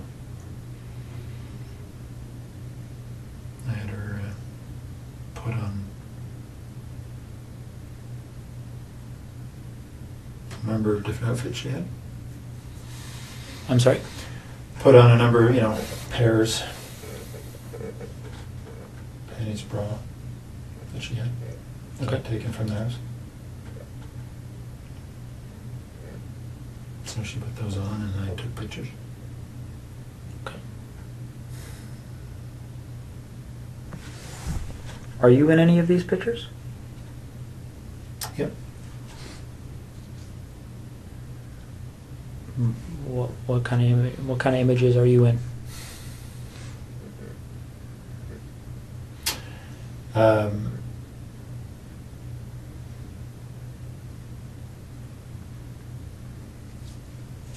Well, I'm with her. There's, on the hard drives, you'll see there's video as well. So there's video of the,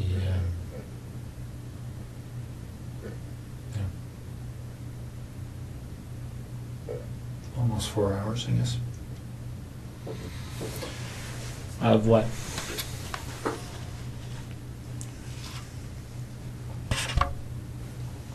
Well, of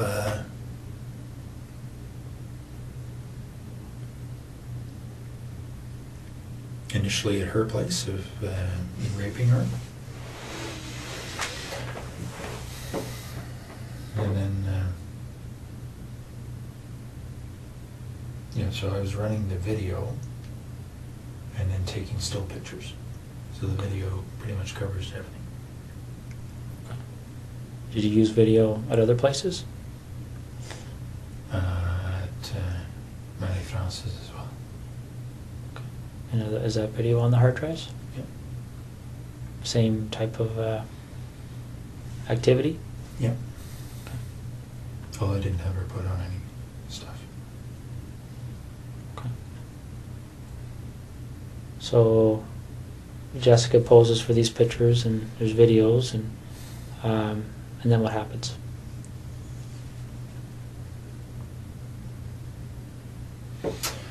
Then I got her dressed because she thought she was leaving. Got a bite to eat. Fruit. And then as we were walking out, I struck her on the back of the head. Okay. When did you decide to do that?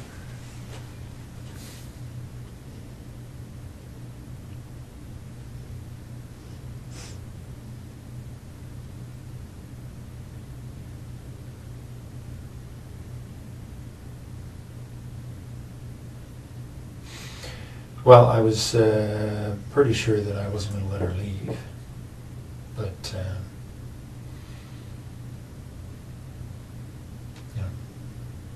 the idea of striking her on the head was developed in the afternoon.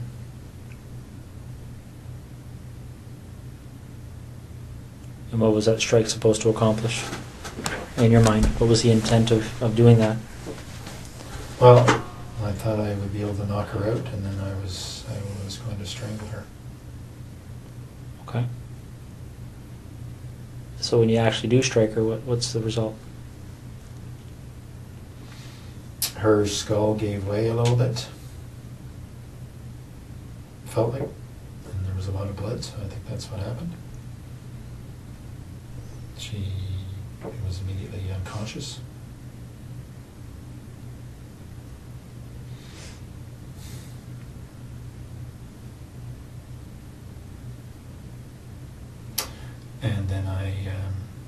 strangled her. How'd you strangle her? The same rope.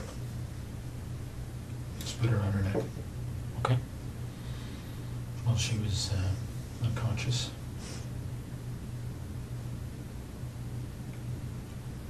Now, what happened to the zip tie that was around her neck earlier?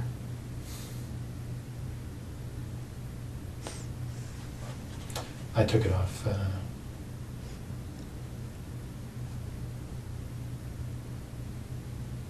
Around then, I guess.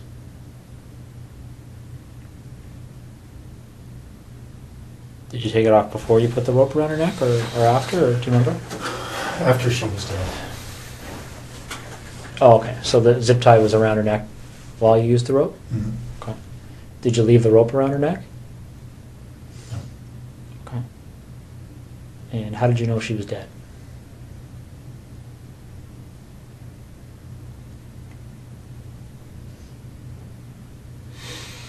She, well, her body stopped moving.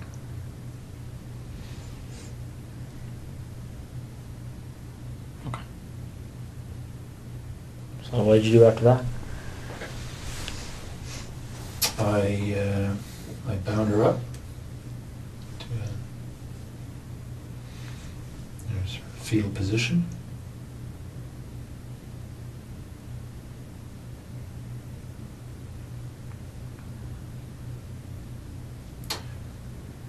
And cleaned up the floor.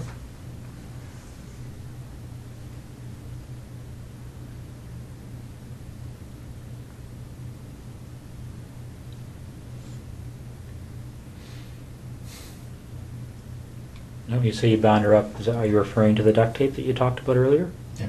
Okay. So then what did you...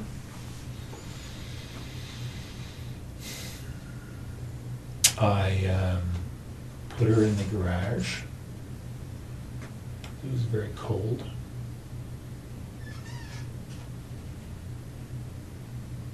And then I went into the base. Okay.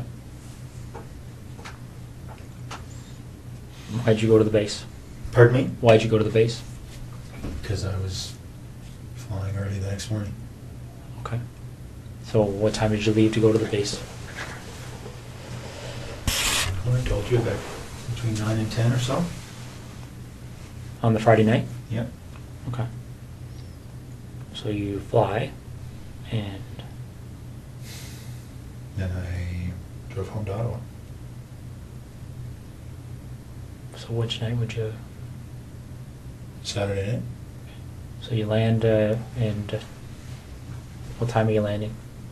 6:30. Okay. Saturday night. Did you go by the house in Tweed on your way to Ottawa? Or? No. So you drove straight home to Ottawa? What time did you get there at? Do you remember? Sometime before midnight. I can't quite remember, but I think I went into the office first, did some work. So I think I got home to Ottawa just before midnight, something like that. I think. Not sure. I slept for a little bit at the Tim Hortons in Brockville. So it might be later. I honestly can't remember when I got to Ottawa, but Okay.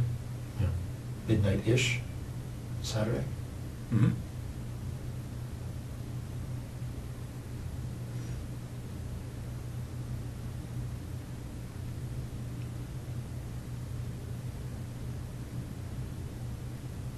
So you get home, you're in Ottawa, what do? Go to bed or Yeah. stay up? Okay. So then what do you do the next day? Well, my wife and I did some stuff. I can't remember what was going on that day. You know, putting together the new house. And I headed back to Tweed that night. Mm-hmm. Is that right? Sorry. No, I didn't. I had Monday off. That's right. I had Monday off, and then I was visiting one of the units in Ottawa on Tuesday. So I didn't head back to Tweed till Tuesday night. Okay.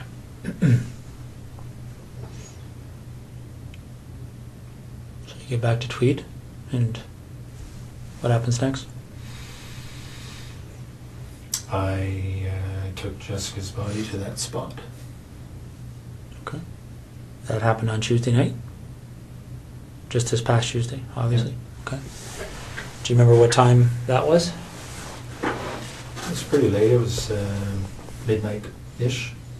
I'd say between midnight and 1 on Wednesday morning. Okay. What made you decide to measure that distance, that 0.7 kilometers? That's just the way I am. Numbers. I have to know the numbers. Okay. And how did you leave her? I just left her tucked behind a fairly large rock. Okay. Is that duct tape still on her? Mm-hmm. And what else is on her? A couple of towels wrapped around her head, and the top and pants. She was wearing jeans. Okay. Did you ever go back there?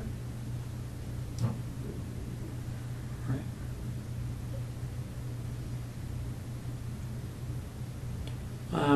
What other type of cleaning and things like that did you do? Anything else to kind of cover your tracks that you can think of?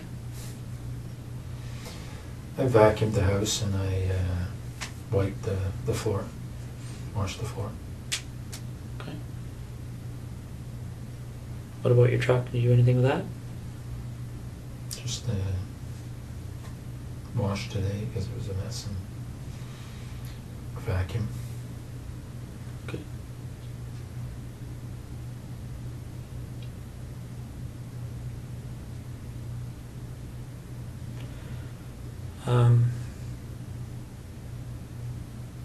So Marie Franz, when did it first occur to you to go to her house?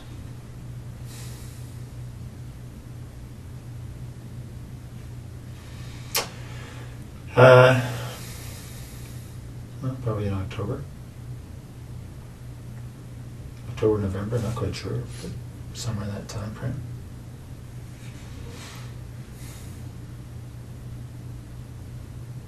And do you remember why you thought to do that?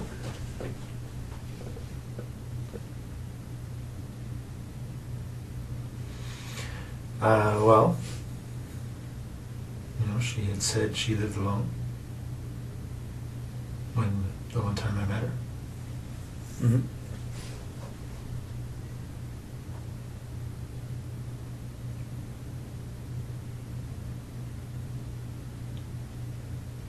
Yeah.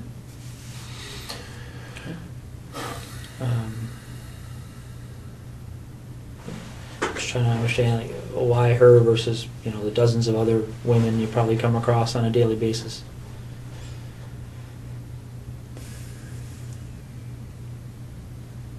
I don't know.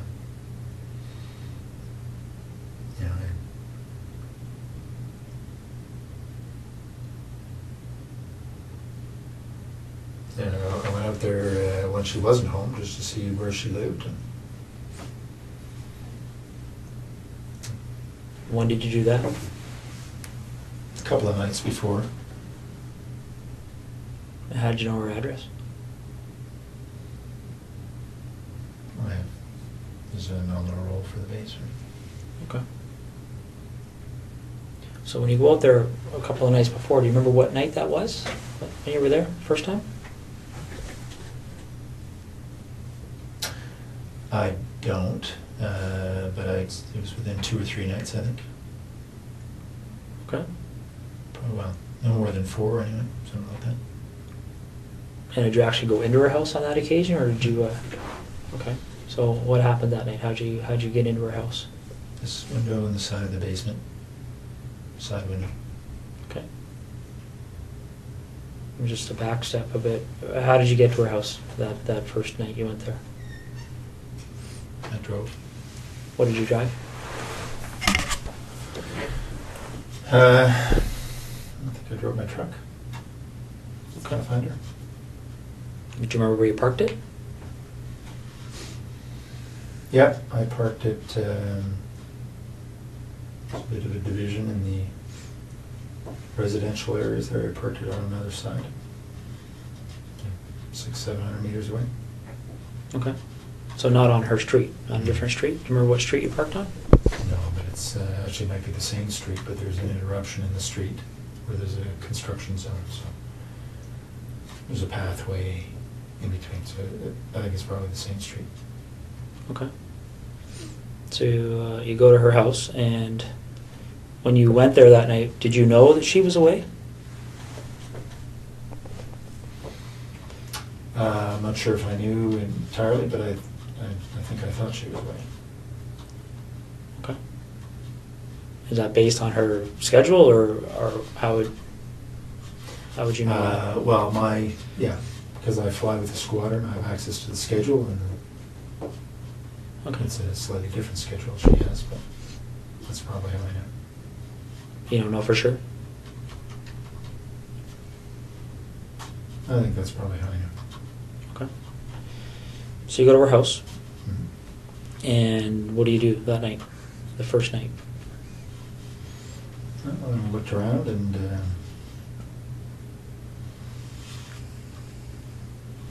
make sure that she was living there alone.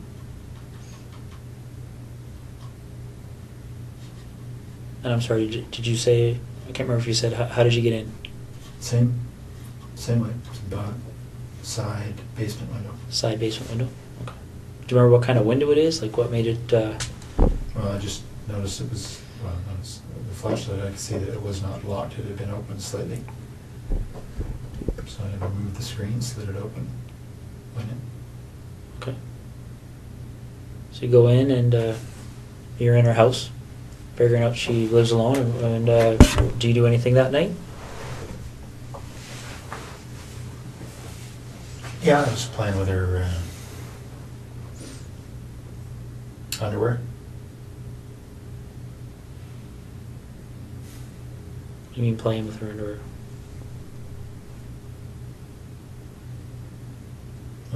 Wearing it. Okay.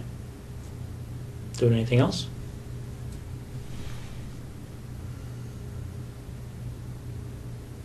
No, I didn't touch her stuff.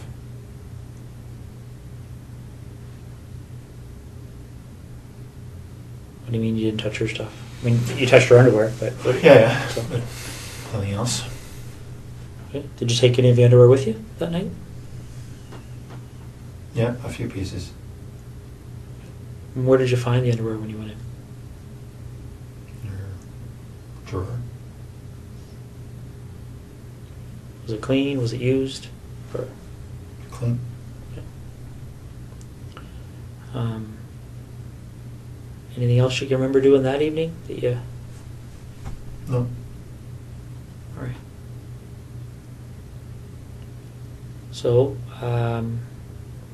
after that first visit, did you return again before meeting up with her? No. Okay. So, which day did you go to her house when she was there?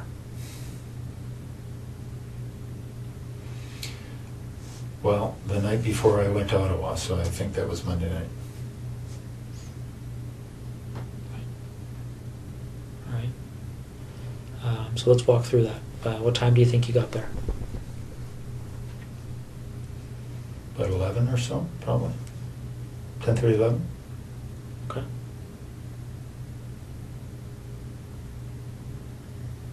Yeah, so she was on the phone in her room. I could hear that from the backyard.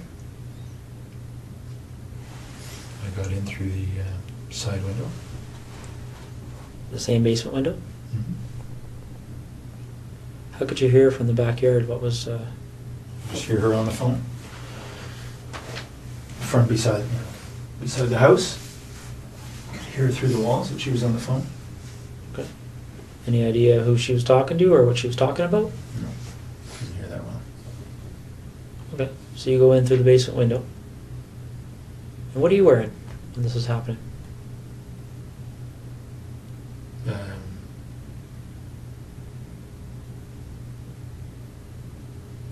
sweatshirt and Dockers, I guess. And the 2 pieces on my head.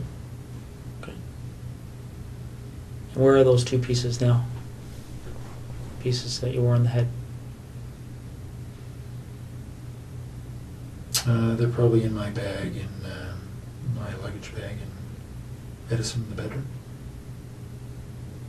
What does your luggage bag look like? It's a blue duffel bag type thing. It's right beside the bed. Okay. Is it the only blue duffel bag in your bedroom? Mm-hmm. And these pieces, what do they look like again? It's a blue headband. Okay. Standard blue, winter headband. And black skull cap type thing. Okay. Any insignias or anything on them? Yeah, there are, but I don't know what they are. The blue headband has something stitched, a name of some sort stitched on it.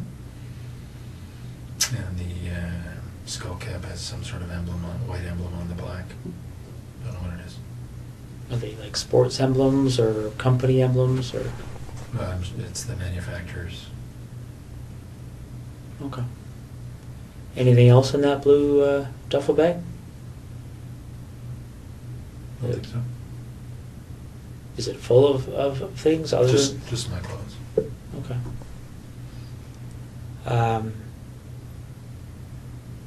So you go in. Do you remember what you had on your feet? In the house there? When you went to Marie France's house? Probably running shoes. There wasn't snow on the ground. So you go in and you're in the basement. And whereabouts in the basement are you? By the furnace. Okay. And what are you doing? What's your sort of plan at that point? I was waiting for her to go to bed. Okay. And how long did that take? Well, she didn't. Because then she came down looking for the cat. All right. And what happens next? Well, as I described, I subdued her. Gave her the flashlight. But essentially, wrestled her to the ground and tied her up.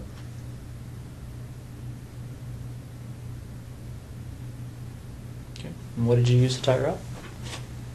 Same rope, green rope. It's in tweed. Is it just green or like how long is this piece of rope? It's probably 20 feet. It's a boat rope. It's got some red specks in it, I think. Okay. Is there lots of ropes in tweed, or is this probably the only rope? No, there are two lengths. 2 lengths of the same green rope? And were they both used? Well, I only ever had one with me, so I don't know if I used the same piece both times or not, but only 2 lengths of rope. Okay. So you tie her up. How did you tie her up after you subdued her? Okay. And what is she wearing at that point? She wasn't wearing anything to start with. So when she came down to the basement, she had no clothes on? Mm-hmm. She had some sort of a shawl over her shoulder. Okay. And she immediately dropped when she saw me. Did she say anything when she saw you? She did. She called out, "You bastard." Okay. And then what happened? Then I subdued her as I described. By hitting her with that red flashlight? Mm-hmm. Okay. Although they were more glancing blows. Cut her skin, but weren't doing much else. Okay. She fell over, and then I subdued her. She tripped. How did you tie her at that point? Like, I know you used the rope, but what did you tie her up like? Just told her to put her, I pulled her hands behind her back and just tied her wrists together. Okay. And then what happened after that? Then I took her upstairs.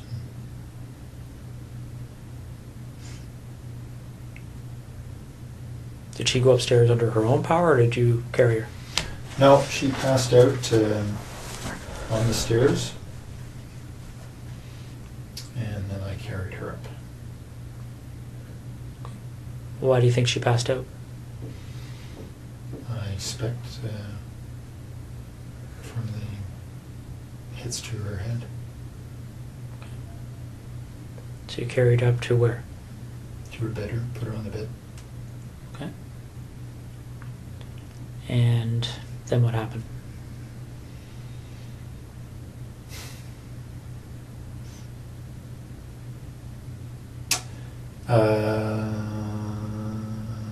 Well, as I described, I think she's on the bed. I raped her over a period of time. Okay. And again, just to be specific, what sex acts took place? Just vaginal.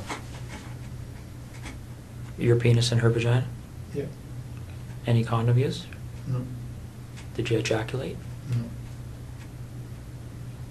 Did you ejaculate at any point with her? No. Okay.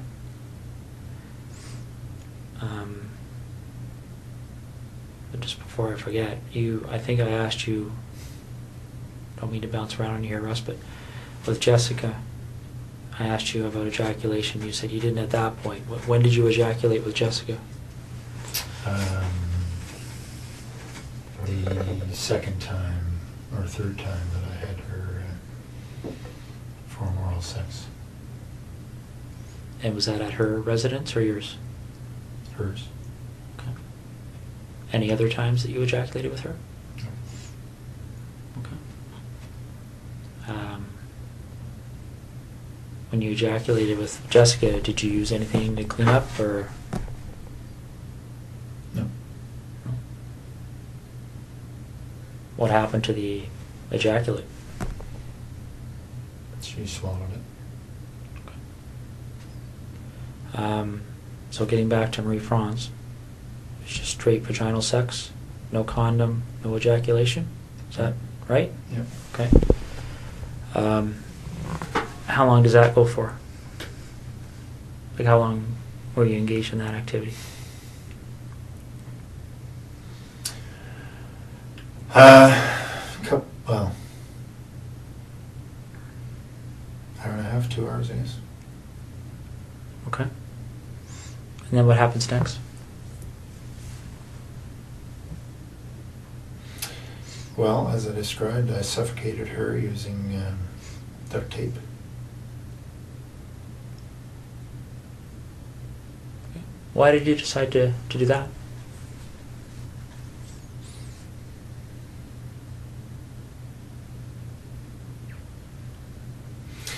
Well, again, because of the pictures. As I described to you, it would have. It was going to be a pretty straight line back to Tweed. Okay. But why did you decide to use that method versus something else?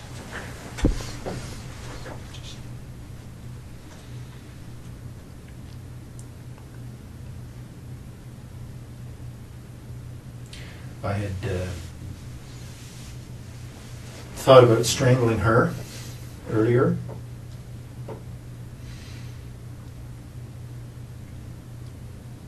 That's on the video. What is? My, well, it was a short short-lived attempt because she struggled quite a bit. And then I decided that I needed to suffocate her. So there was a short-lived attempt at strangling her? And what's on the video, the suffocation or the strangling? Well, just me putting my hand on her throat.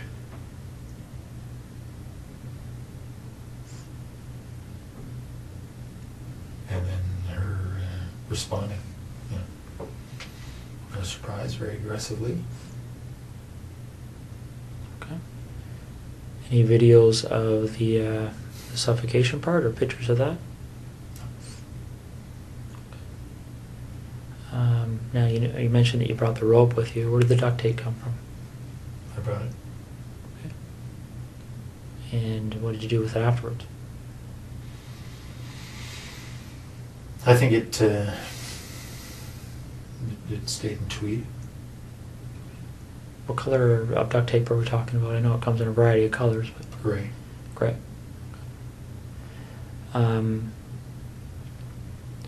So before the suffocation, obviously, how long do you think you were with her from the point, well, how long do you think you were in that house from the point you went in that window to the point you left? Probably 4 hours. Okay. So, correct me if I'm wrong, did you say you got there at 11? Or around 11? I think that's right. Okay. So you left around 3 in the morning? Well, I was in the basement for quite a while before she came down. She wasn't going to bed. So I was probably in the basement for 30, 40 minutes. Okay. So by the time she saw me, it was probably closer to midnight. All right.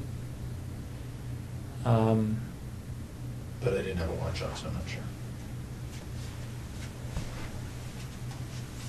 Any gloves?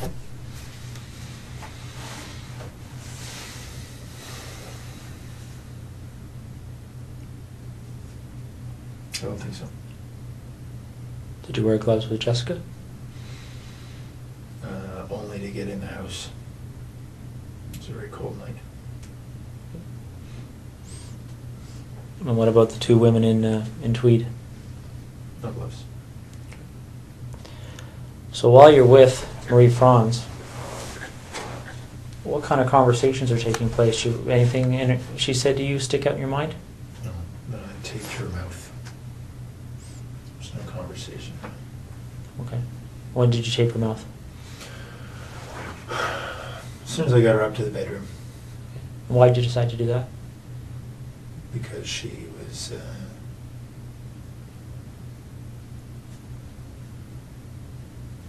quite aggressive. In what way? I was confident she would have screamed given the chance. What way But was she did initially. Did she? Okay. In the basement. So in what way was she aggressive? Well, just in, when she discovered me, she was very vocal, screamed quite a bit,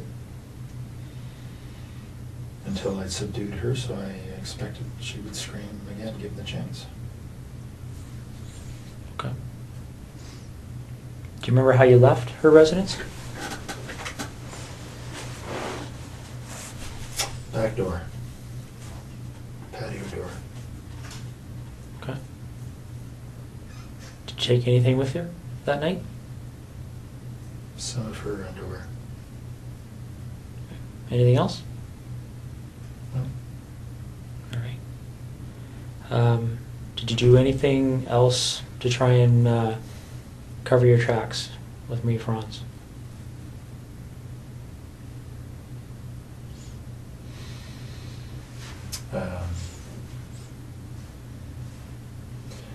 Well, I had turned off my BlackBerry before I left Trenton. Other than that, no. Do you remember trying to destroy any kind of evidence there, or anything you thought may have produced evidence or anything? Oh, I took her sheets off the bed and ran them through the laundry. Okay. Like the laundry where? In her house. Okay. Did you run them completely through? Did you wait for it to finish, or? No, I just put them in and put a whole bunch of bleach in and let it go. Okay. So the night you went to her house and got there at 11, you came from where? Like you said, you left Trenton. You Yeah. turned off your BlackBerry. You talking about the base, or are you talking about where did you leave to go to her house? Well, no, I just turned off my BlackBerry before I left the Trenton area. I would have left from the base after work. All right. When did you what time do you think you turned your BlackBerry off? Well, it's only a half-hour drive to Brighton, so probably in the 9:30 range. Okay. Do you remember what time you would have turned it back on? And I was back on the 401 heading to Ottawa the next morning. What time would that have been? So 6 plus or minus 30 minutes. Okay. So you leave her house 3-ish. No, I think it was later than that. So the 4 hours obviously was. I think I went in about 11. Was in the basement for quite a while. Probably left her house closer to 4:30, somewhere there. Okay. And where do you go? I drove to Ottawa. Straight to Ottawa? Yeah. Did you go by your house in Tweed or anything, or did you just go straight? No. Remember what route you took? Yeah. 401, but from her place, I think I went straight north on whatever the road is that goes straight through Brighton up to the 401, hit the 401 and headed east. Okay. And so you're going to, what's the meeting you're having that day in Ottawa? Remind me. It's a meeting on the C-17 acquisition project. Okay. And who ran that meeting? The project manager, Miss Sue Hale. Okay. Is that the only meeting around that time period you would have went to on that issue with Sue Hale? Hmm? There wasn't like a weekly meeting or anything like that? Okay. No, this is sort of a quarterly. All right. So the night this happened, where did you park that night? As I said, across the gravel little roadway, it's probably the same road. Okay. Similar location to the first night? Yep. All right. Same vehicle? Yeah, truck. Okay. All right. Okay, let's talk about seeing as we're going backwards in time here, why don't we talk about the second incident in Tweed? With Laurie Masakai. One that's at 76 Cozy Cove.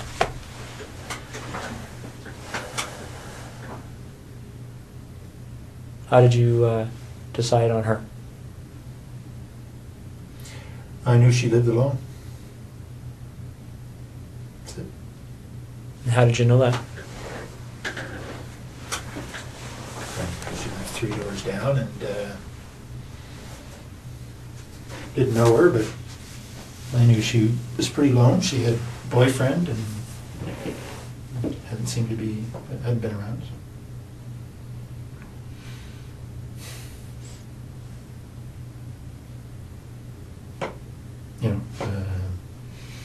Looked in the window and she was alone. So she had a boyfriend, but he wasn't too frequent? Okay. Well, he wasn't. She told me that they were fighting, so that's why he hadn't been there. Okay. So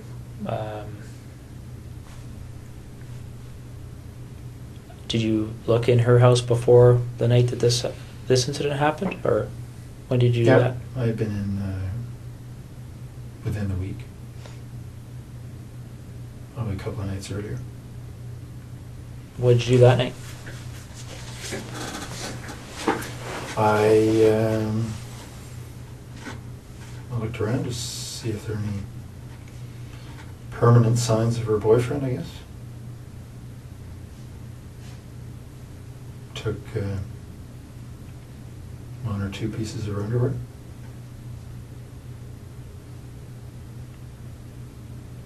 That's all. Okay. So the night you go there, when the incident happens, do you remember what time that was? It was pretty late. I probably got into the house around midnight. She was asleep on the couch. Well, I didn't know that, but I knew she was in there. And how'd you get in, sorry? Window in the back of the house. There's a little sunroom.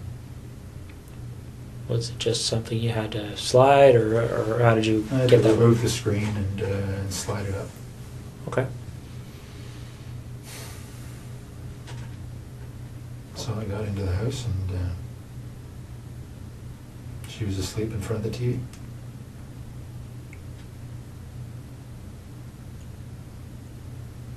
Wearing anything on your face that night? Yeah, same things. Okay. The headband and the cap?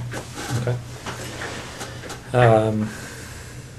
What kind of clothes did you have on?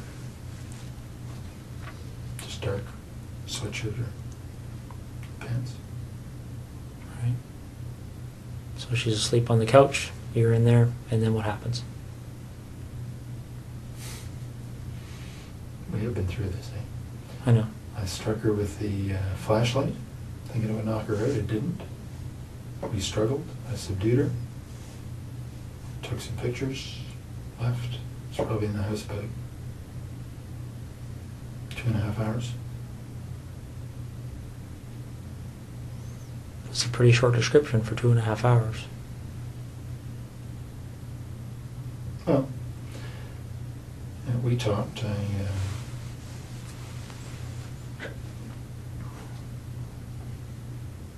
told her I wasn't going to hurt her.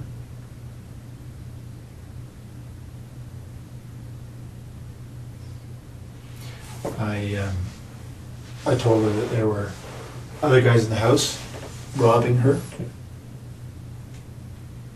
My job was just to control her.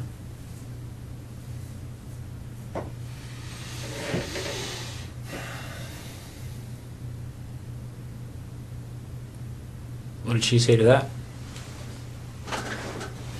She was scared. Worried she was going to be seriously hurt. Did she say that, or did you just assume that? No, no, she said that. She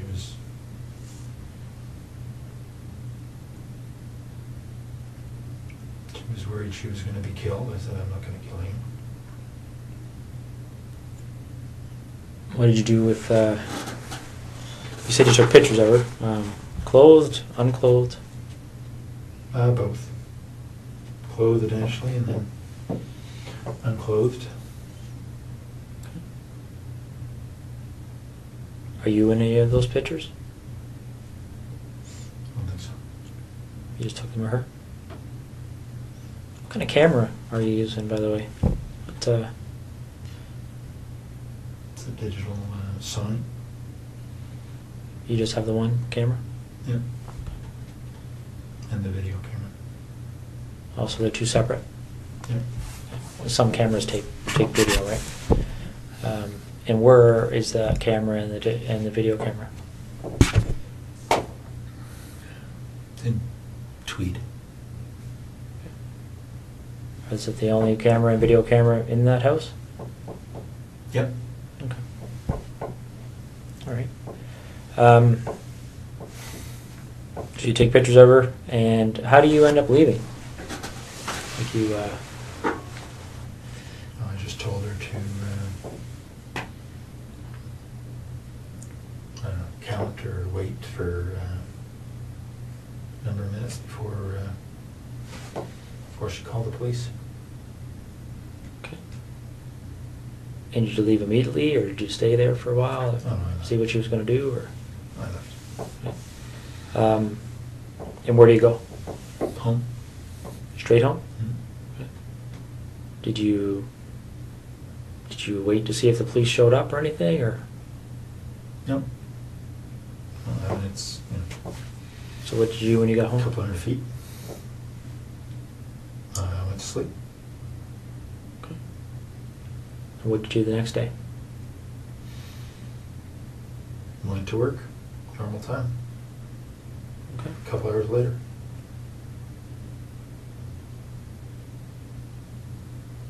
All right. Do you remember how her clothing was removed?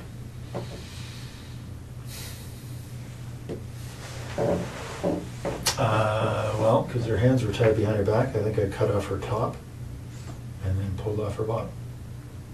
What did you use to cut her top?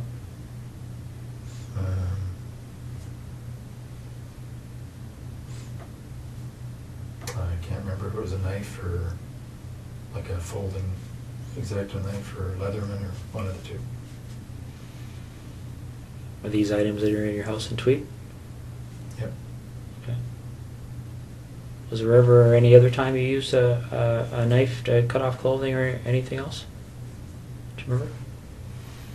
I cut off Jessica's top with a knife. So her hands were tied behind her back. That's all. Okay. And where's that knife? Which knife did you use that time? That was the Leatherman. That was leather? Tweed. Is it the only Leatherman in Tweed? Mm-hmm. Okay. So on the 16th of September, when you went in that night, was that the first time you'd been in her house? Yep. Okay. And why her? Just because I'd seen her and she was cute. That's it.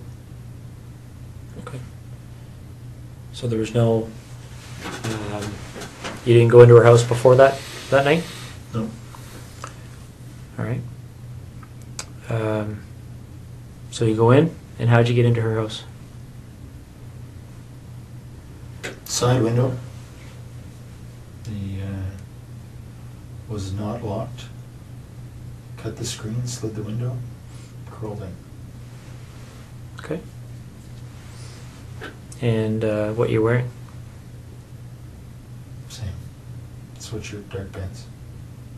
And the same hat and... Mm-hmm. Okay. And where do you find... In bed, asleep. Okay. And what do you do? Stood over her for a while and I hit her on the left side of her head just with my hand. Just woke her up. We struggled.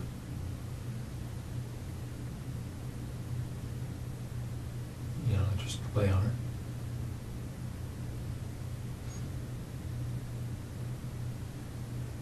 And very much like I described a little bit ago, took off her, pulled her top down, and took off her pants, took some pictures, left. Do you remember her saying anything to you? Yes. What did she say to you? All kinds of things. You know, she had a young baby just next door, the other room, 8 months or so. Was obviously concerned about the baby. Concerned for herself. I assured her I was not going to hurt her. Physically, anyway.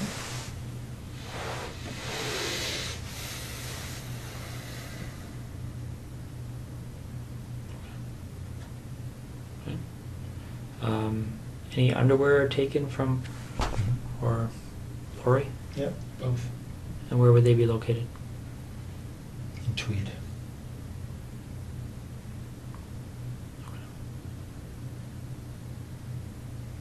And why are they in tweed as opposed to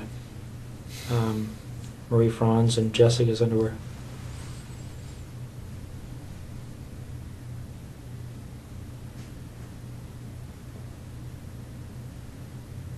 I don't know. Do you remember how much of their underwear you took?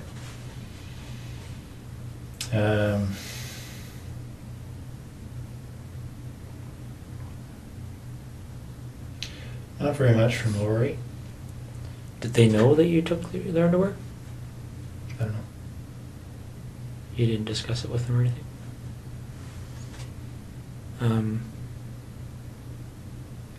So where in tweed would their underwear be?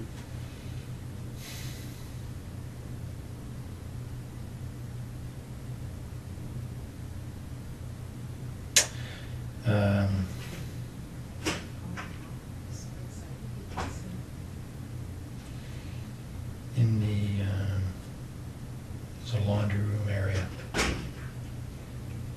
Okay. just between the house and the garage. Right?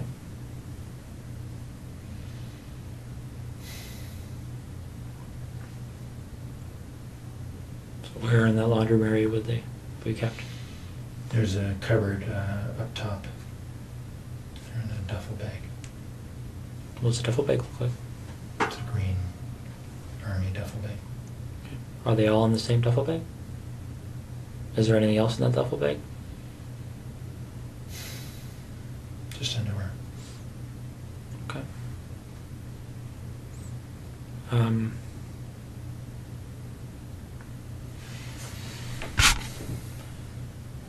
When these pictures are looked at, you talked about being in Marie Franz's underwear on the first night you went in. Did you take photographs of that?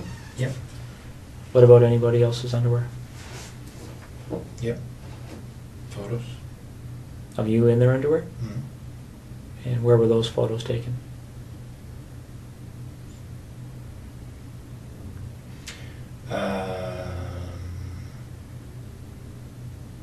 Well, sometimes in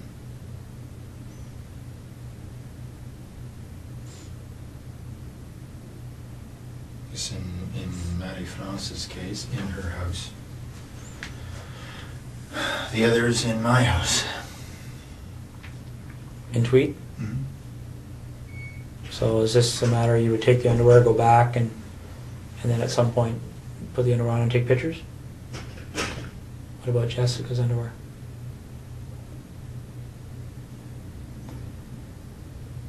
She's only her, right? So you don't have pictures of you and her underwear? No. All right.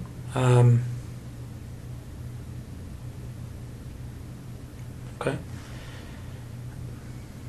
Well, I guess I just have a couple of questions for you. I mean, I'm sure there's going to be more questions, but I guess what's on my mind right now, Russ, is what made you decide to tell me this tonight?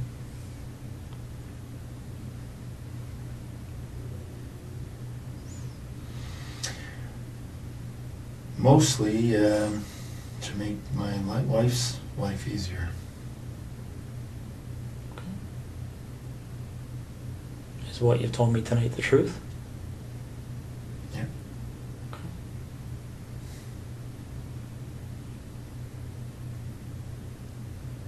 How do you feel about what you've done? Like what?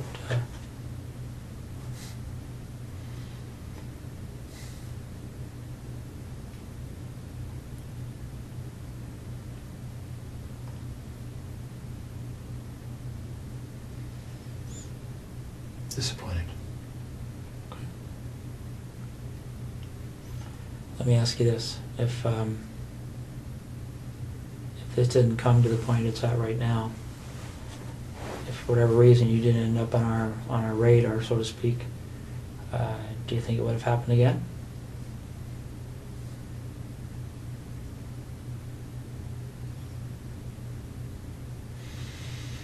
I was hoping not, but I can't answer the question. Okay. Not too much here, Russ. Just a few details that I wanted to cover off. Specifically dealing with Marie France.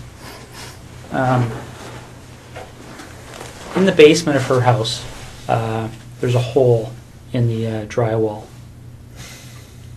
Do you recall how that happened? Whereabouts? I don't know specifically, but it's downstairs. I don't remember that. No. Okay. Do you remember doing anything with her in the basement where you may have used some clothing or something to secure her? Yeah, I tied her up against one of the poles in the basement initially. I went outside and put the screen back on and secured the window. Okay. While she was tied to the pole? Yep. And what was your thinking behind doing that at that point? Just to cover up how I'd come in. Okay. Now, by the time she's tied to that pole, is that in the very initial few minutes kind of thing of the confrontation, or? That was shortly after I'd subdued her and tied her up, yes. Okay. Does she have the duct tape on her mouth yet?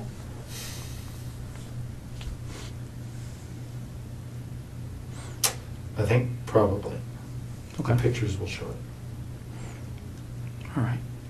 Now, in the upstairs bathroom by her bedroom, there's looks like something's occurred in there. Do you remember that? Yep. What happened there? She had passed out on the bed, and I had gone to look out the front window, see if anybody was coming. And she got up and closed the bedroom door and raced into the bathroom trying to get somebody's attention. But her mouth was taped and her hands were tied. Okay. What did you do as a result of that? Well, I just got in and subdued her again and got her back into the bedroom. Didn't do anything, just regain control of her. Okay. If I remember correctly, there's a bit of blood in there. Do you know where that blood would have, how that would have occurred? All the blood was from the initial hits as I was trying to subdue her. Okay. Her skin breaking with the blows to her head. Okay. Do you recall blood being in the bathroom? No, actually, I didn't have the light on in there, but it doesn't surprise me. Okay. There's a pair of underwear and some socks on the floor of that bathroom that belonged to her. Do you remember how they got there? Do you remember seeing them? See them. Okay. What do you recall doing to her breasts? It's pretty clear that there was something happened to her breasts. Do you remember what that might have been? No, I certainly touched her breasts. I didn't do anything to hurt them. Don't remember that? No. Okay. All right. Well, Russ, Now, when I suffocated her, she was on her front, so may have been something there. But what do you mean?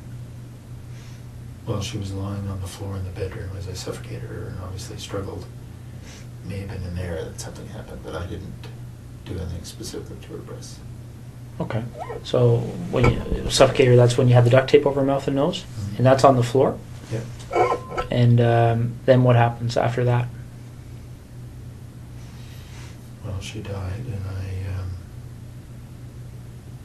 and took the duct tape off her head and put her on the bed and covered her up with duvet. Okay. And what was your thinking behind doing that?